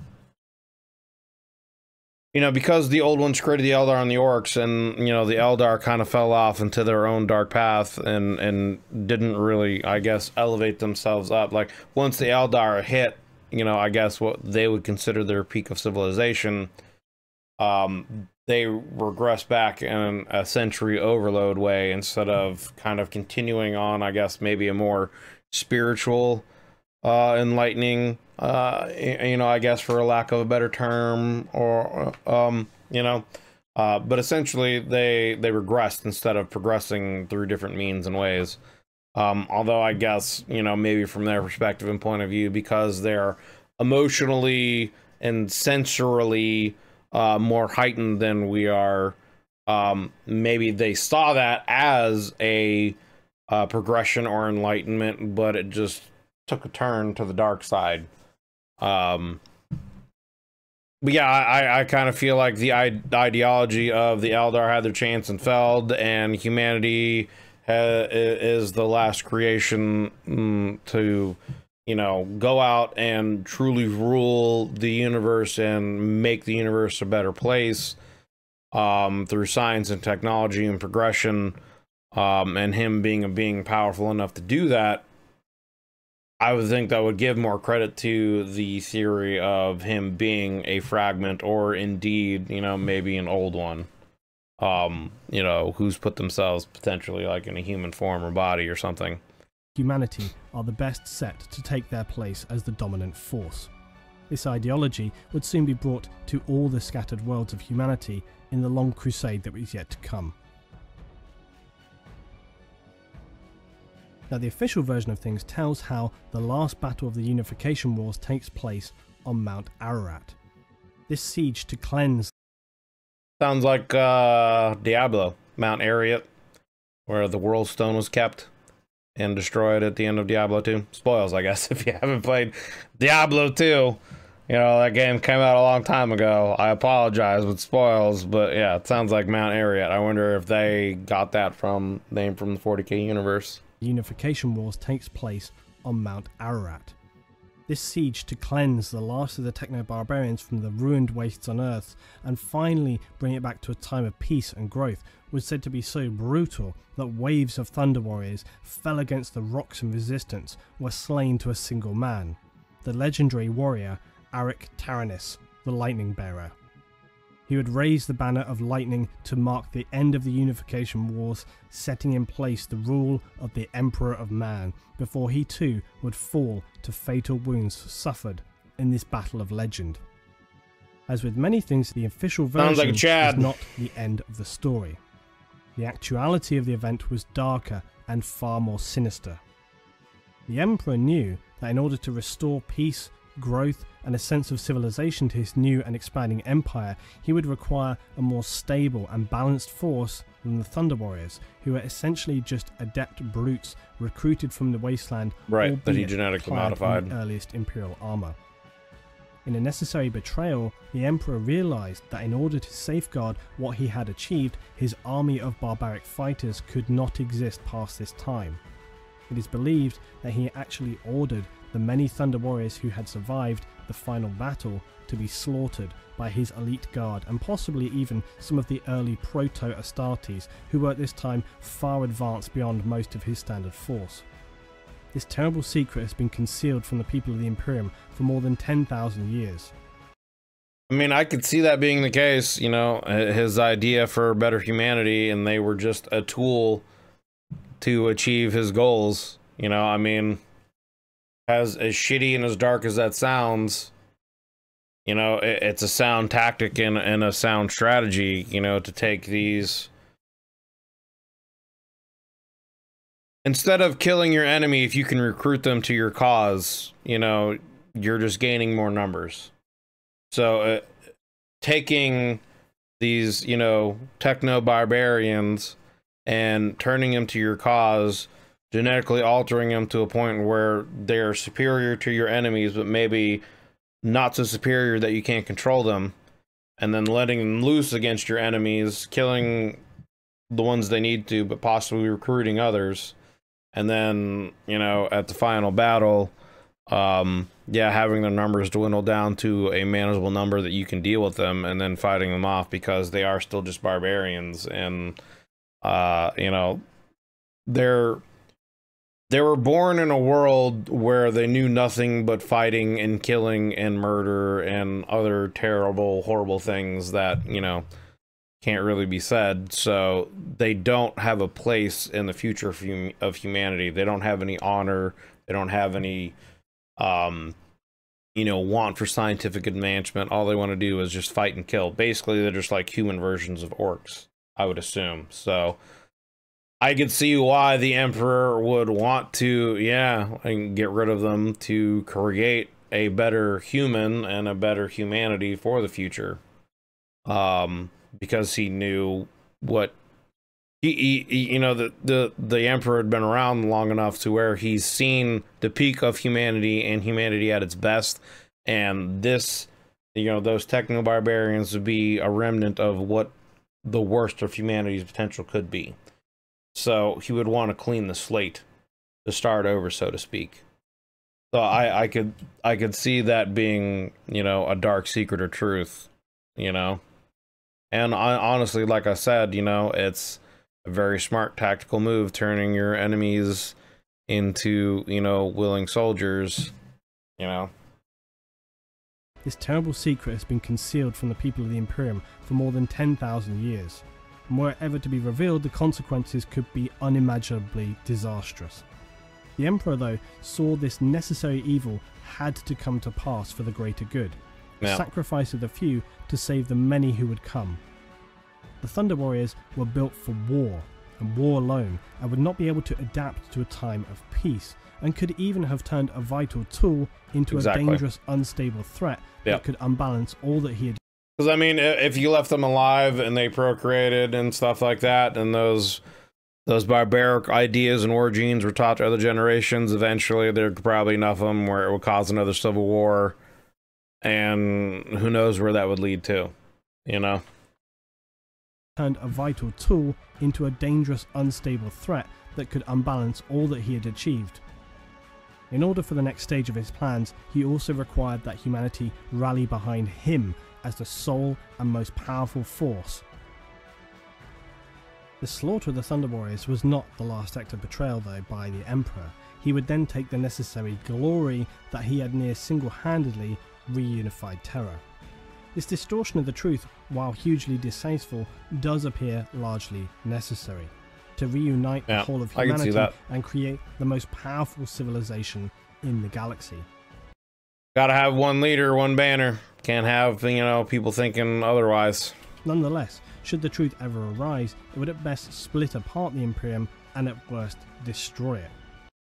So I'm wondering if that's part of what turned Horus. I'm sure there's probably, you know, obviously the influence of the chaos, you know, and stuff like that. But did Horus find a lot of that out? And knowing that being the case, did that lead to part of Horus's idea of like maybe, I don't know if this is Horus's idea, but like, will the Emperor betray us? He created us just like he created, you know, these, you know, legions of the past that he used. Are we just a tool to him? Is he going to betray us and kill us once we've served our purpose? You know, and maybe that's what Horus thought, and that's why he turned on him. You know, I don't know. I will find out eventually as I read these books. Ever arise, it would at best split apart the Imperium and at worst destroy it. These choices by the Emperor are important to remember in the context of his character, as it can lead to certain logical speculations regarding future events. Some Thunder Warriors, though, would find fate on their side and escape this mass killing and live on as homeless unknowns, seeking out a miserable existence at the bottom of society. Honours forgotten, their deeds meaningless, all the while fearing constant discovery from the Imperium and certain death. This heartless betrayal was surely one of the darkest periods in Imperial history. They were never hunted, though, in any significant way. The Emperor believed them all dead, and besides, there were far more important tasks at hand, as the Emperor now gathered a team of gene wrights salvaged from the few remaining humans on Earth. These were men with practical knowledge of genetics to aid in his development of the new Astartes project. Those Thunder Warriors who did escape were not like the Astartes of the 41st millennium. They were genetically unstable, and most significantly, they only had a minimally extended mortality beyond that of a regular human, unlike the Space Marines who can live on for thousands of years. The Emperor had been working for decades on his Astartes project, deep within his mountain facility. Here he would create the vital foundations that would springboard humanity into a new age. His experiments would create the 20 Space Marine legions known as the Legiones Astartes, as well as 20 Primarchs to lead each legion. These 20 supreme leaders of the soon-to-come Space Marine legions were crafted by the Emperor using samples of his own arcane genetic code as the base. It is obviously unknown the depth of which the Emperor used his own DNA to create the Primarchs, but later findings through ancient Imperial records do hint that he spliced multiple DNA types together, even going so far as to introduce some animal DNA into the Primarchs. And this would explain why some, such as Leman Russ, would display the wolf-like qualities, and why these would then become present throughout the Space Wolves Legion and chapter. It's difficult to speculate on the Emperor's true goals here, and even if he was successful in the mixing of DNA in this way, it seems highly experimental, and perhaps he himself was not sure of the final result. This period... Yeah, could just be trial and error, trying to figure things out, and hey, it worked, you know, we'll keep them. And perhaps he himself was not sure of the final result. This period of intelligent design was hasty and somewhat improvised given the dire situation facing mankind. It needed to repopulate its military power in order to springboard and take stage fights forward to reconquer the colonies. Another point of speculation is how closely the Primarchs were imbued with spiritual elements and others such as unnaturally skillful charisma and so on. Still though, leadership qualities essentially is what I get from that. I mean, leaders got to be charismatic. You know, you got to like a leader in order to follow them. I mean, I guess there's also the following, you know, through fear, but that usually doesn't last. And others such as unnaturally skillful charisma and so on. Still though, in creating the Primarchs and even taking small elements of the Emperor's DNA, it imbued them with these demi-godlike characteristics. It also explains why at this time the barely known forces of chaos would seek out and scatter the developing Primarchs before the Emperor's plans could grow into fruition. Little is known of this Primarch scattering event, but it has been suggested that the dawning forces of chaos felt this expanding power from humanity to threaten them, and in an effort to slow or negate it, they reached out into the mortal world to seize and scatter the fatal Primarchs across the galaxy. So I wonder then, do you know, the Chaos Gods, do they see humanity as the greatest threat to them at that point? you know, to go and like physically influence the Primarchs and not having them be allowed, you know, to be raised by the Emperor himself after they were, you know, birthed or whatever, genetically created, you know, whatever the process was. Yeah, that's interesting. It's an interesting idea, an interesting thought, you know, because then what would have happened? You know, where would humanity, again, another what if scenario, what would have happened? Where would humanity be? You know, would the Horus uprising never have happened? Would they have never been able to, would chaos never have been able to get its grip on any of the Primarchs had they, you know, not been scattered and they were able to be properly, I guess, properly raised by the Emperor with his, you know, ideals and thoughts? Or, you know, if the Emperor saw something wrong with one of them, you know, killed them off and started over, you know, with a different template until he perfected them, I guess, for you know, whatever his idea was for what he wanted to create. But yeah, I guess, you know, do the Chaos Demons see, you know, the Primarchs and the Emperor as the greatest threat, you know, to them and what, you know, they would want to accomplish, I guess. And that's why they did that. You know, it's kind of interesting. The mortal world to seize and scatter the fetal Primarchs across the galaxy. Each world they found themselves on would surely in time come to realise that they were far from normal, often finding themselves as a natural leader in command of the systems that would become their home. Later the Emperor would one by one discover and reunite the Primarchs with their legions, establishing one of the most powerful military forces the galaxy had ever seen. The Thunder Warriors, though, were undoubtedly the early prototypes for the Astartes project, which subsequently makes their untimely end all the more tragic, as their sacrifice was so great, yet the memory of them was totally obliterated. Yeah.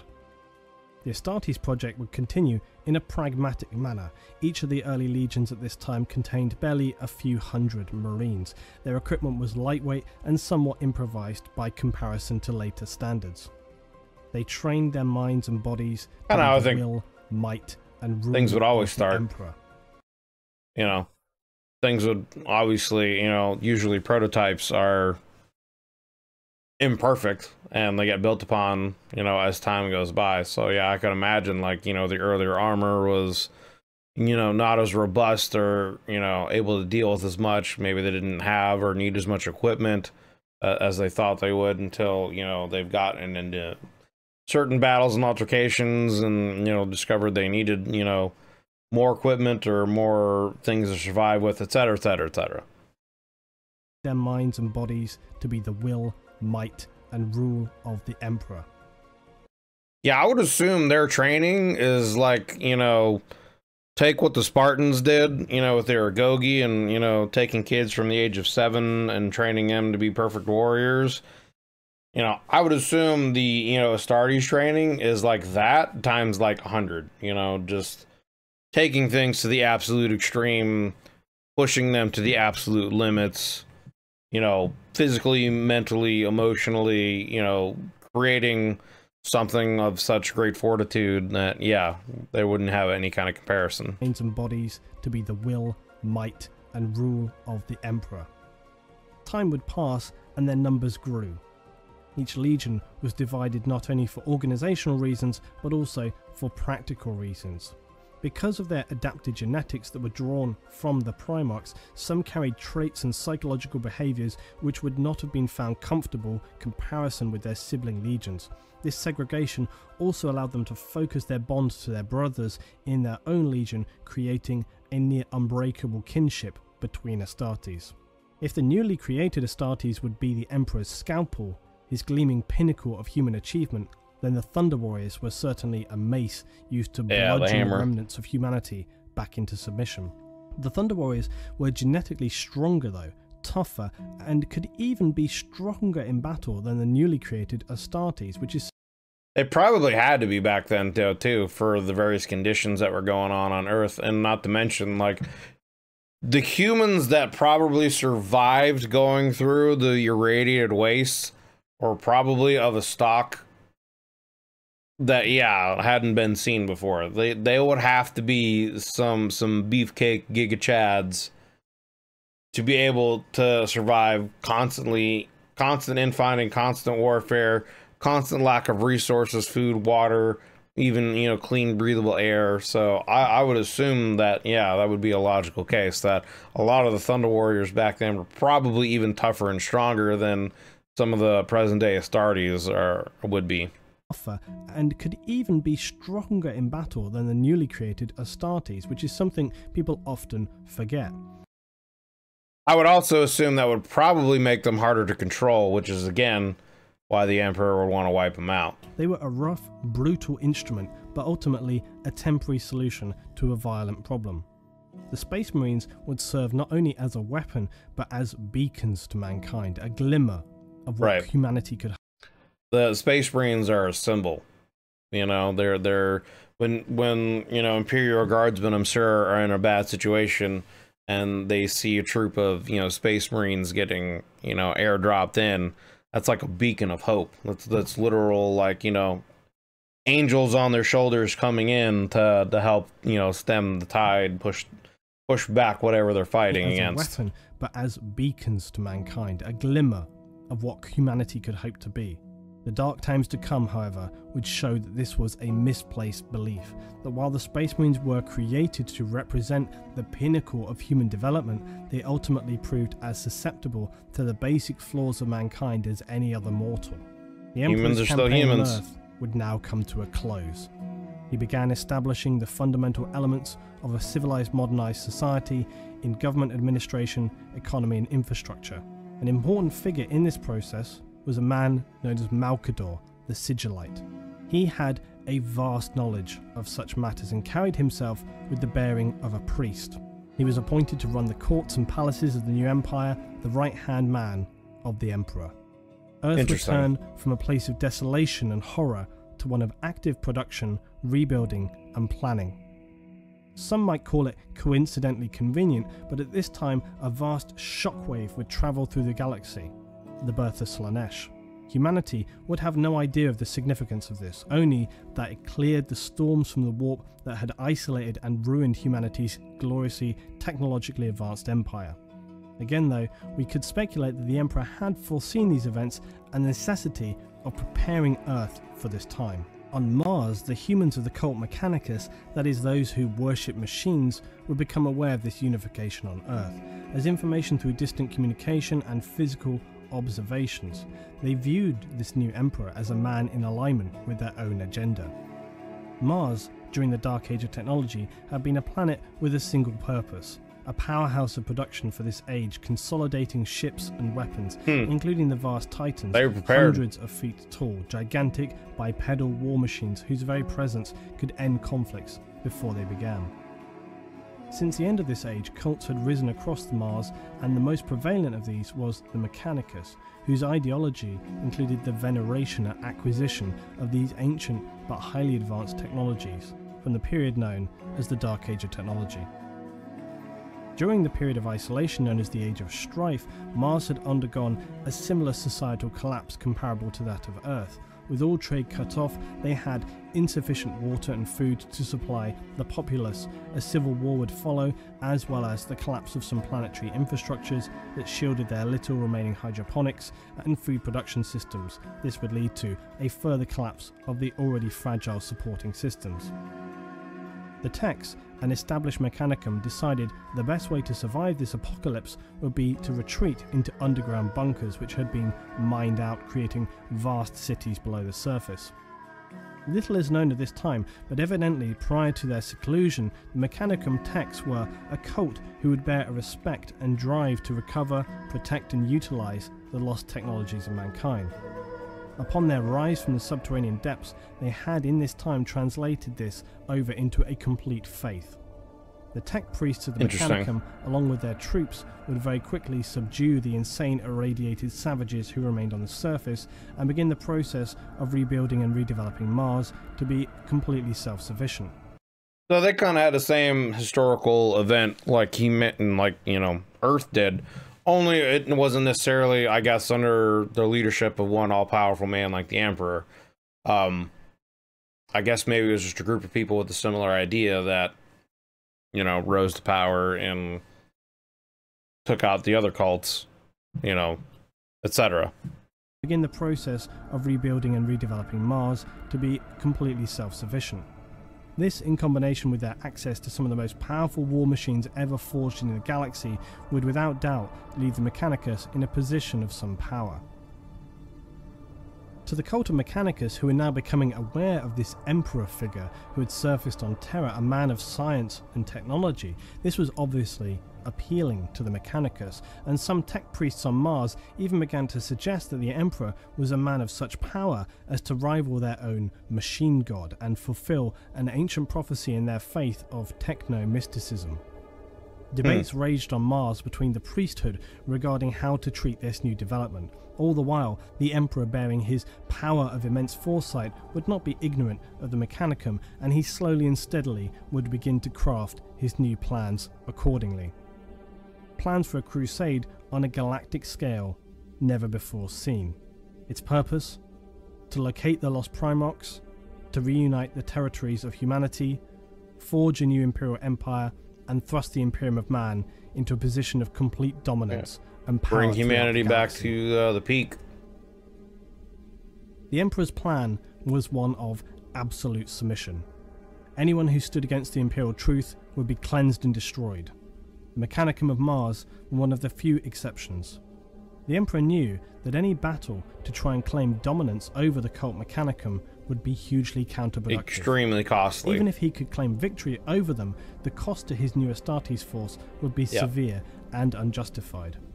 So he planned instead to offer a rare alliance with the Council of Tech Priests. In offering them assistance in their own goals and acquisitions of new and lost tech throughout the galaxy, they would provide support, construction of war gear, and tech to Imperial forces. They also were one of the exceptional entities to be allowed to maintain a state of semi-independence within the Imperium, a fairly unique position. The Emperor would also provide a new group of navigators to enable the Mechanicum to travel through the warp again in search of fabled STC units. All of this suited the Mechanicum and Imperium in a symbiotic relationship, and an alliance was created.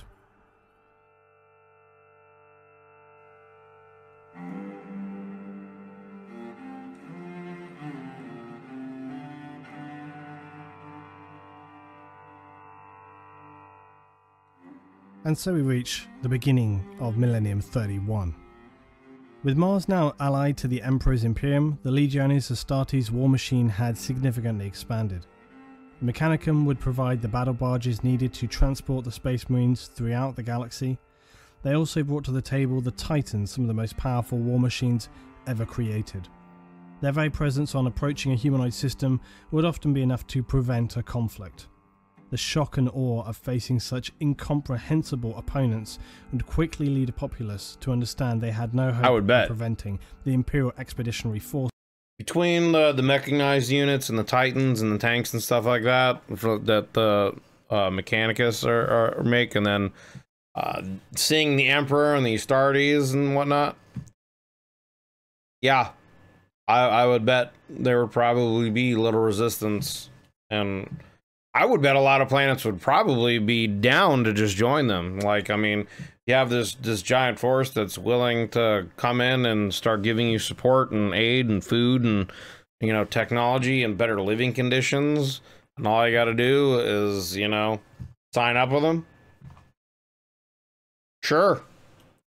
Quickly lead a populace to understand they had no hope of preventing the Imperial Expeditionary Forces from achieving their goals. The crusade would initially be led by the Emperor himself, as he commanded a massive fleet of Astartes. As the crusade gathered pace and the Primarchs were recovered, these expeditionary fleets would number in the thousands.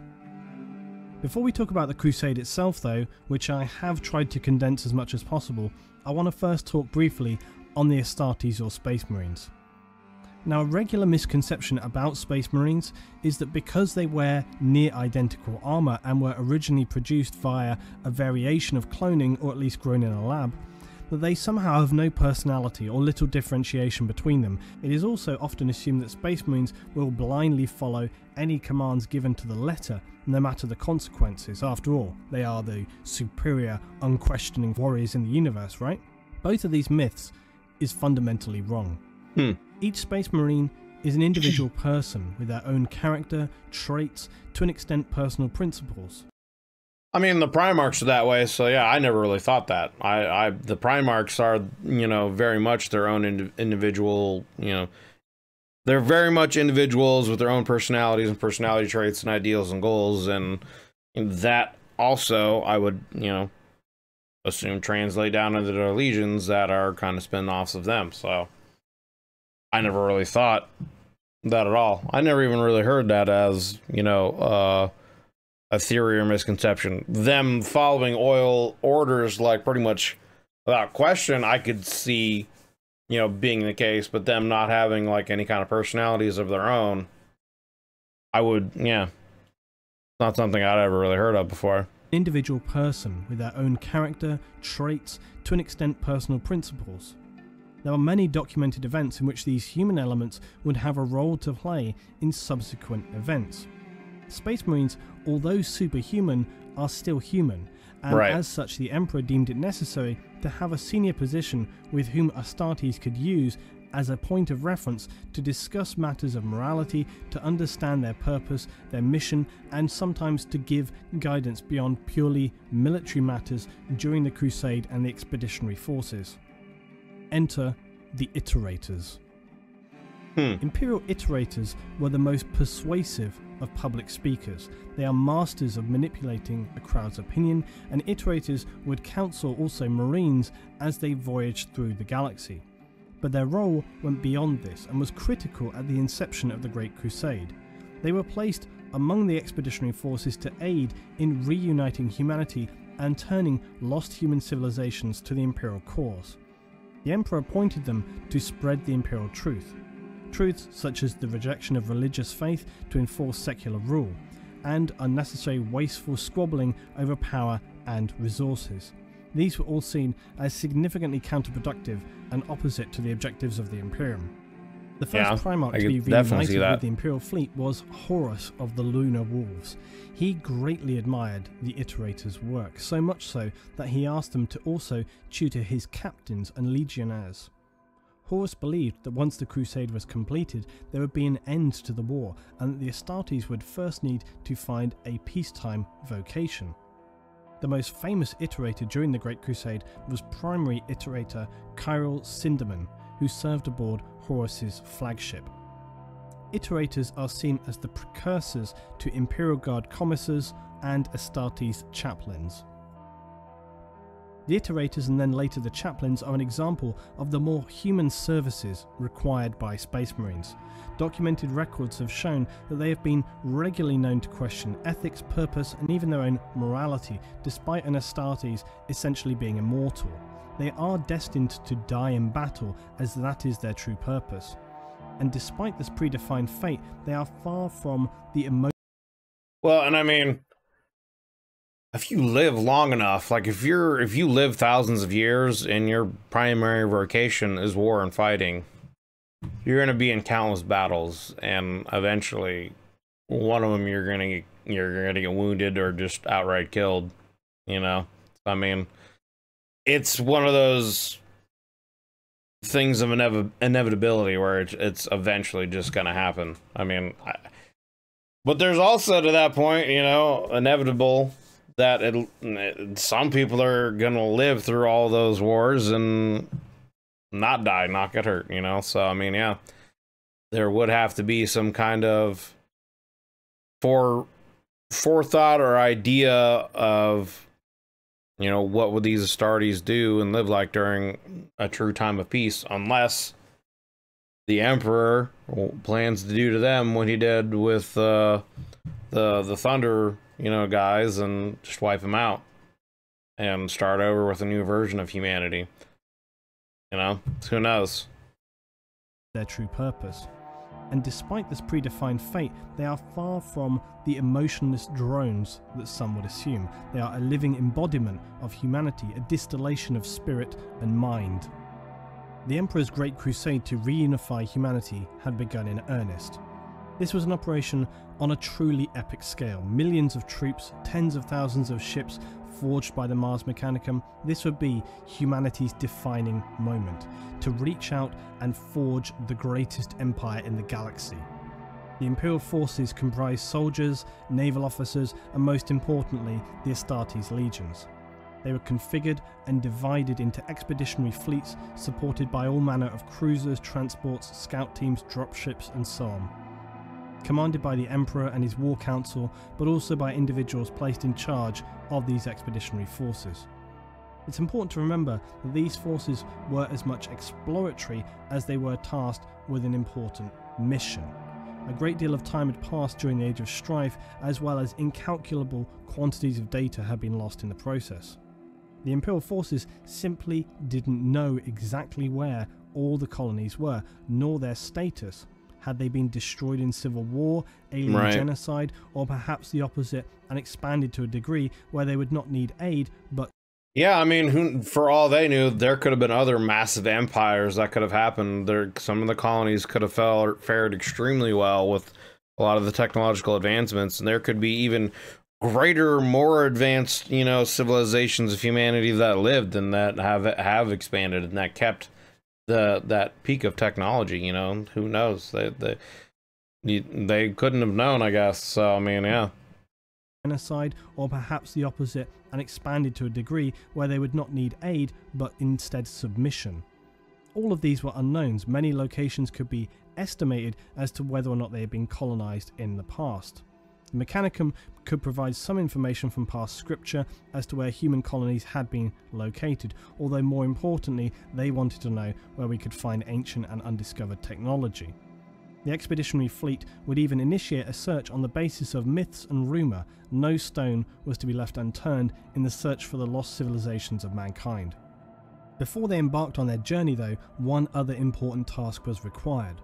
Although the warp storms had subsided, allowing travel once again across great distances, the navigator class from the past that would guide ships through the warp. This system though was far from perfect, and the Emperor had a greater plan.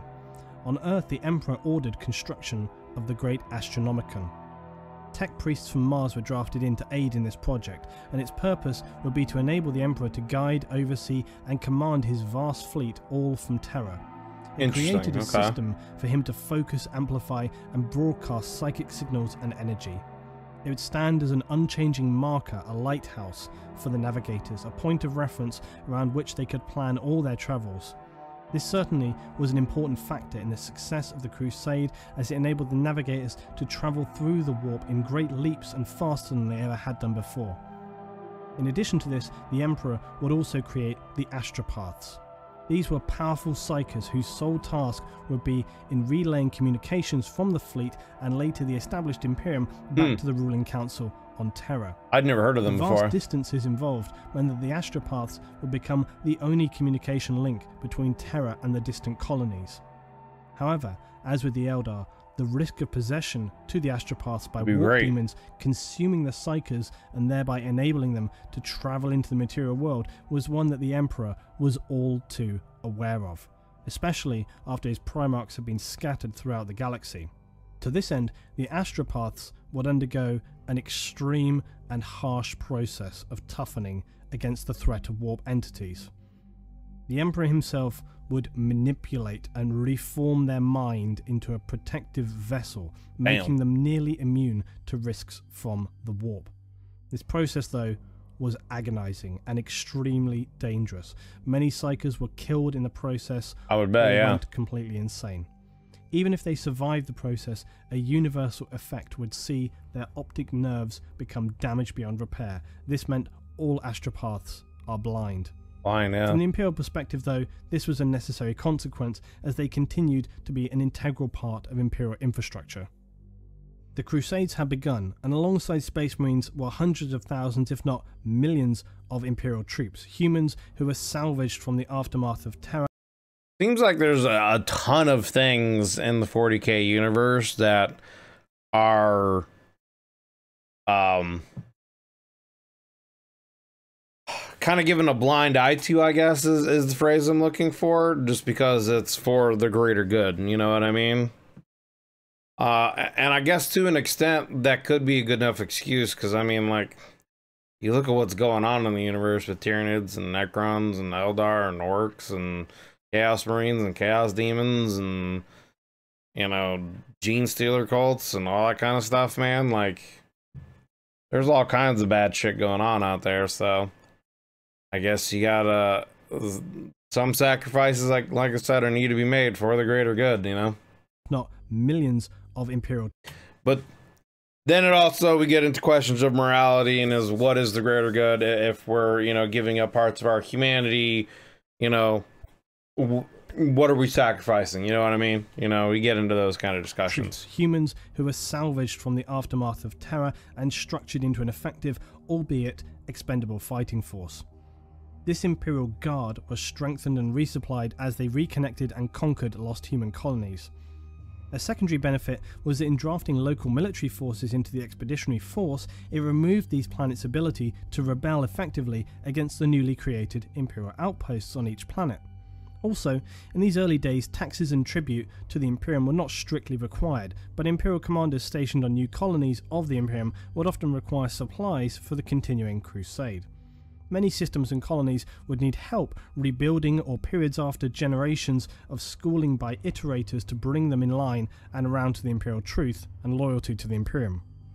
Some worlds, though, who were self-sufficient had survived intact and would even welcome the arriving Imperial forces with open arms as long-awaited. That's what I was saying. With glorious celebrations and immediate support, much to the satisfaction and pride of the expeditionary forces, who were all too happy to welcome their brothers back to the Imperium.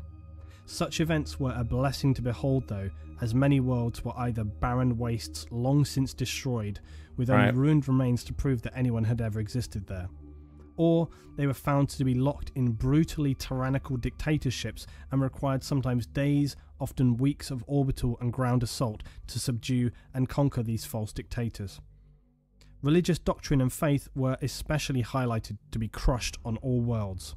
The Emperor would never allow these practices to infringe or threaten the Imperium, as he was partly responsible and had even seen the effects these caused on humanity millennia ago in the first age of mankind. The Emperor also made an important choice that upon arrival to new worlds, any psykers discovered were told to expect transport back to Terra, courtesy of secretive black ships. Here, they would be tested on their journey back to Earth to their limit. They would endure nightmarish examination, some dying from the trials or executed for being just too unstable. Others, though, ended up completely losing their minds in the process of these harsh examinations. The fate of these individuals was at the time unknown. It later transpired that if they were proven strong and capable enough in manipulating their psychic power, they would become stock for creating new astropaths by the Emperor.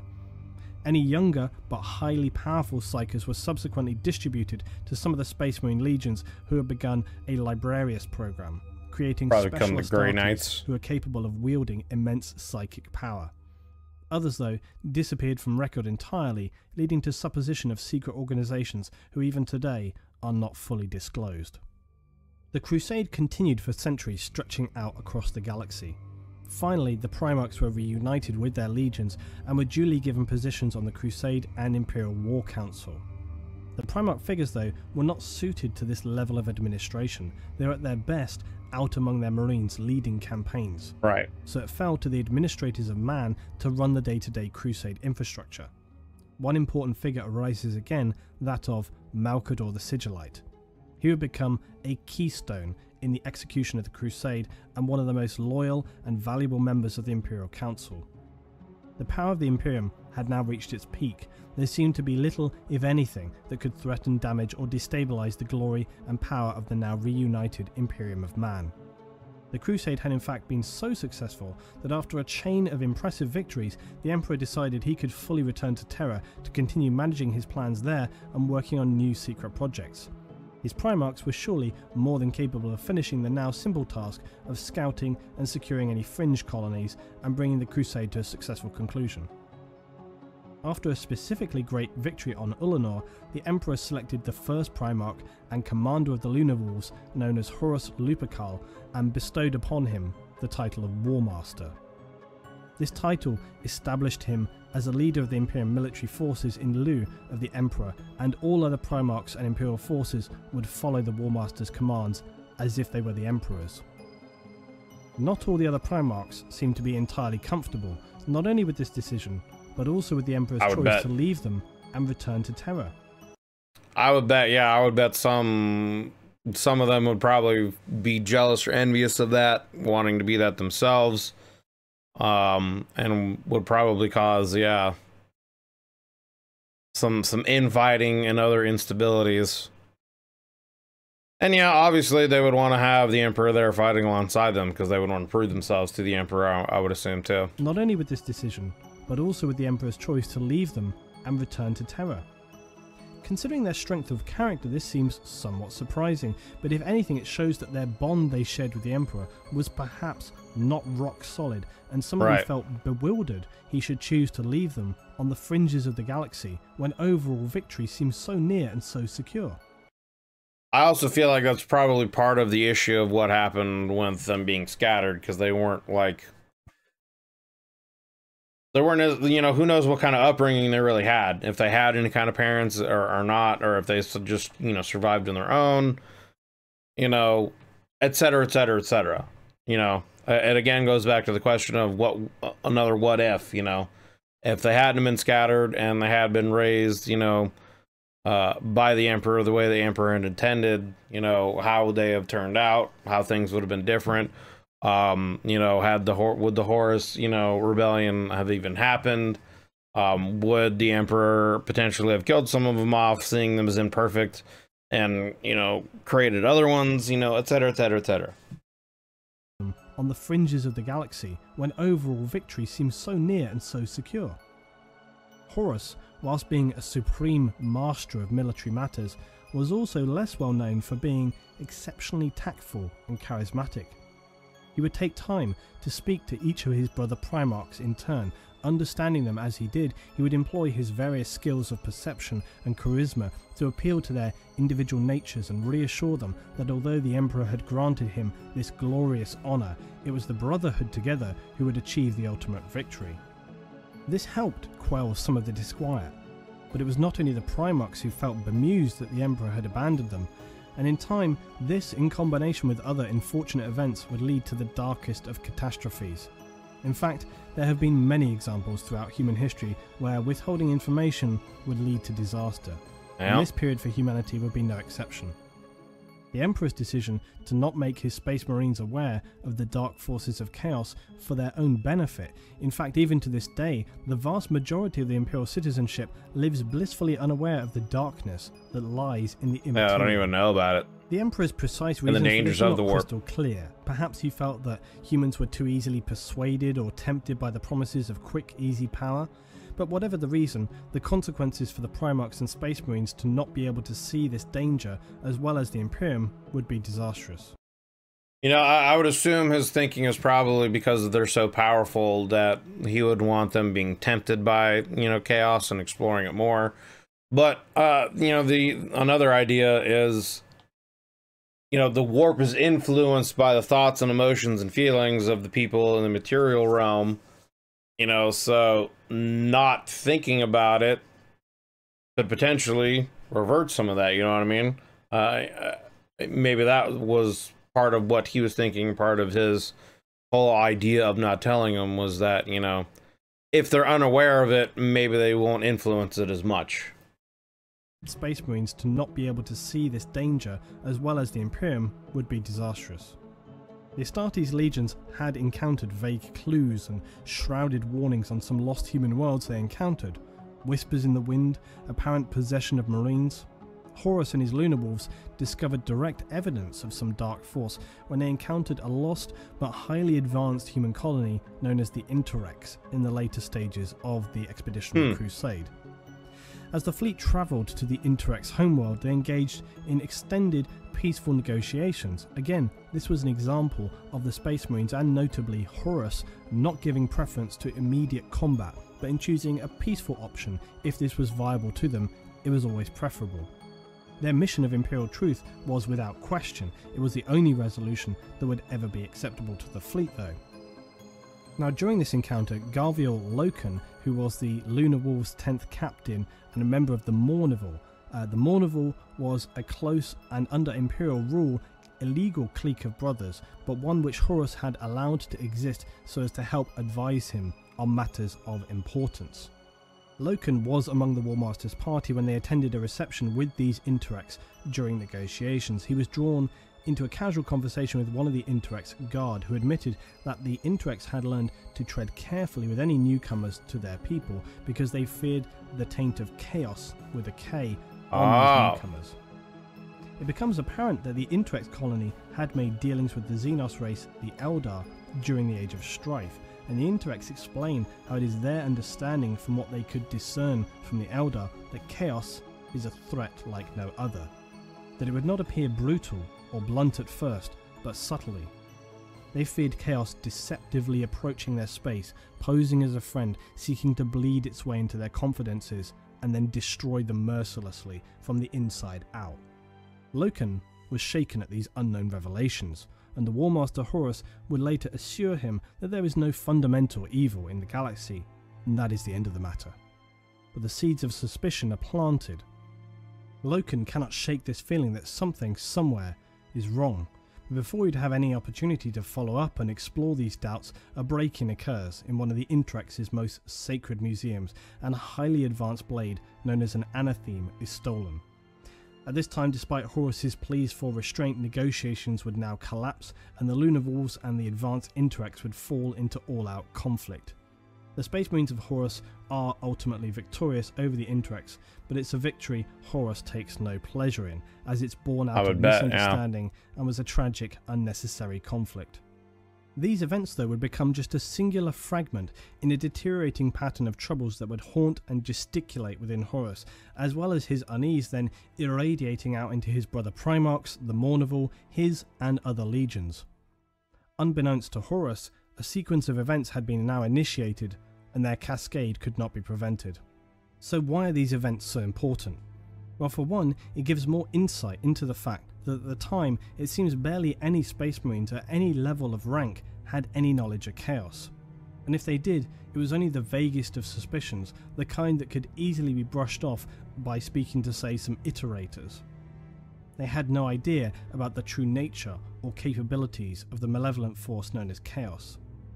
By comparison, the Emperor understood all too well the dark forces that had very recently annihilated the Eldar and consumed so many human colonies throughout the Age of Strife. Obviously, you wouldn't want that to happen to humanity. He chose not to gift his Astartes, and more importantly his Primarchs, with this information so that they could best protect against its darkness. But perhaps he feared that knowledge of the warp entities would do more harm than good, instead choosing ignorance as the best policy. However, a combination of time, doubt, rejection, jealousy, and greed brewing in corners of the Astartes legions would prove this to be an unwise decision.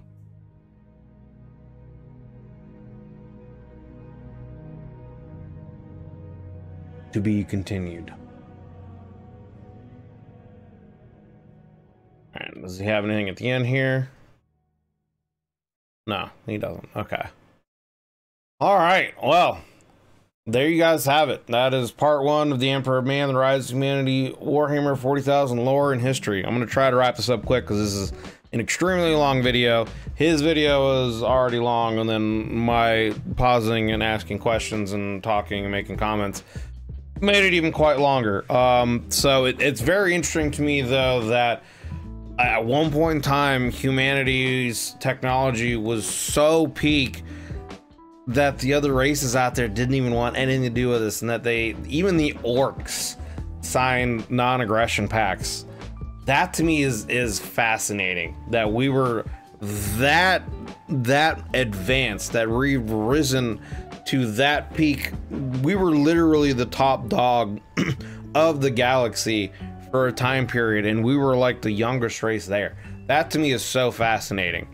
And yeah, that whole history time period of things coming beforehand, and then, you know, falling to the age of strife, starting with the AI uprising, and then the war being so turbulent because of all stuff the Eldar was doing. Then, you know, the Emperor creating the Thunder Legion and ultimately having to kill them because they were probably too brutal and too barbaric, too primitive for what his vision of humanity wanted to be. And then, yeah, it's interesting that he didn't tell anyone about the forces of chaos, probably because he thought ignorance was bliss, and probably because he felt like if they didn't know about it, they probably wouldn't influence it, because, you know, he had always deemed that chaos and was the greatest threat to humanity. So anything that could undermine that, you know, would obviously, you know, benefit them. It's also, again, one of the biggest what if questions that I have, and I've already said it, but I'm going to repeat myself, is just how would things be different? And, you know, with the Primarchs, had they actually been raised by the Emperor from birth instead of being scattered, you know, how much stronger would they be? Would these Primarchs even still be the Primarchs? Would he have, you know, potentially saw some flaws in them, killed them, started over again with, you know, different ones to perfect them maybe a little more, maybe made them more prepared to fight, you know, off chaos and things like that, you know. But it's all just very fascinating history, and I'm looking forward to getting into part 2. And I believe part 2 is probably more of getting into the Horus Heresy and stuff. So like I said, this video is already very long, so I'm just trying to wrap it up quickly. Thank you guys very much if you sat through this whole video with me. Thank you guys very much for sticking around here all the way to the end. It means a lot. You know, let me know down in the comments, you know, whatever questions I asked, feel free to answer them in any way, shape, or form. Like I said earlier, my channel is probably going to go quiet for the next few days as we are celebrating Thanksgiving here in the States. If you are celebrating Thanksgiving, I hope you have a wonderful Thanksgiving with your family. Stay safe, safe travels, all that good stuff. Hope you have a wonderful time. There might be some streams, you know, a couple of days, but I don't know if there's going to be any, you know, videos or uploaded for the next few days until the weekend starts. We got book 1 of the Horus Heresy that we're going to start reading. I'm going to get some stuff up for that as soon as I can. So yes, thank you guys very much. Appreciate you, appreciate all the love and support lately. If you enjoyed the video, consider leaving a like and a sub, as it does help me and helps the channel grow. And I hope wherever you are and whenever you're watching this, that you're having a wonderful day. Thank you guys again very much. Have a good one, everybody, and I'll see you on the next one.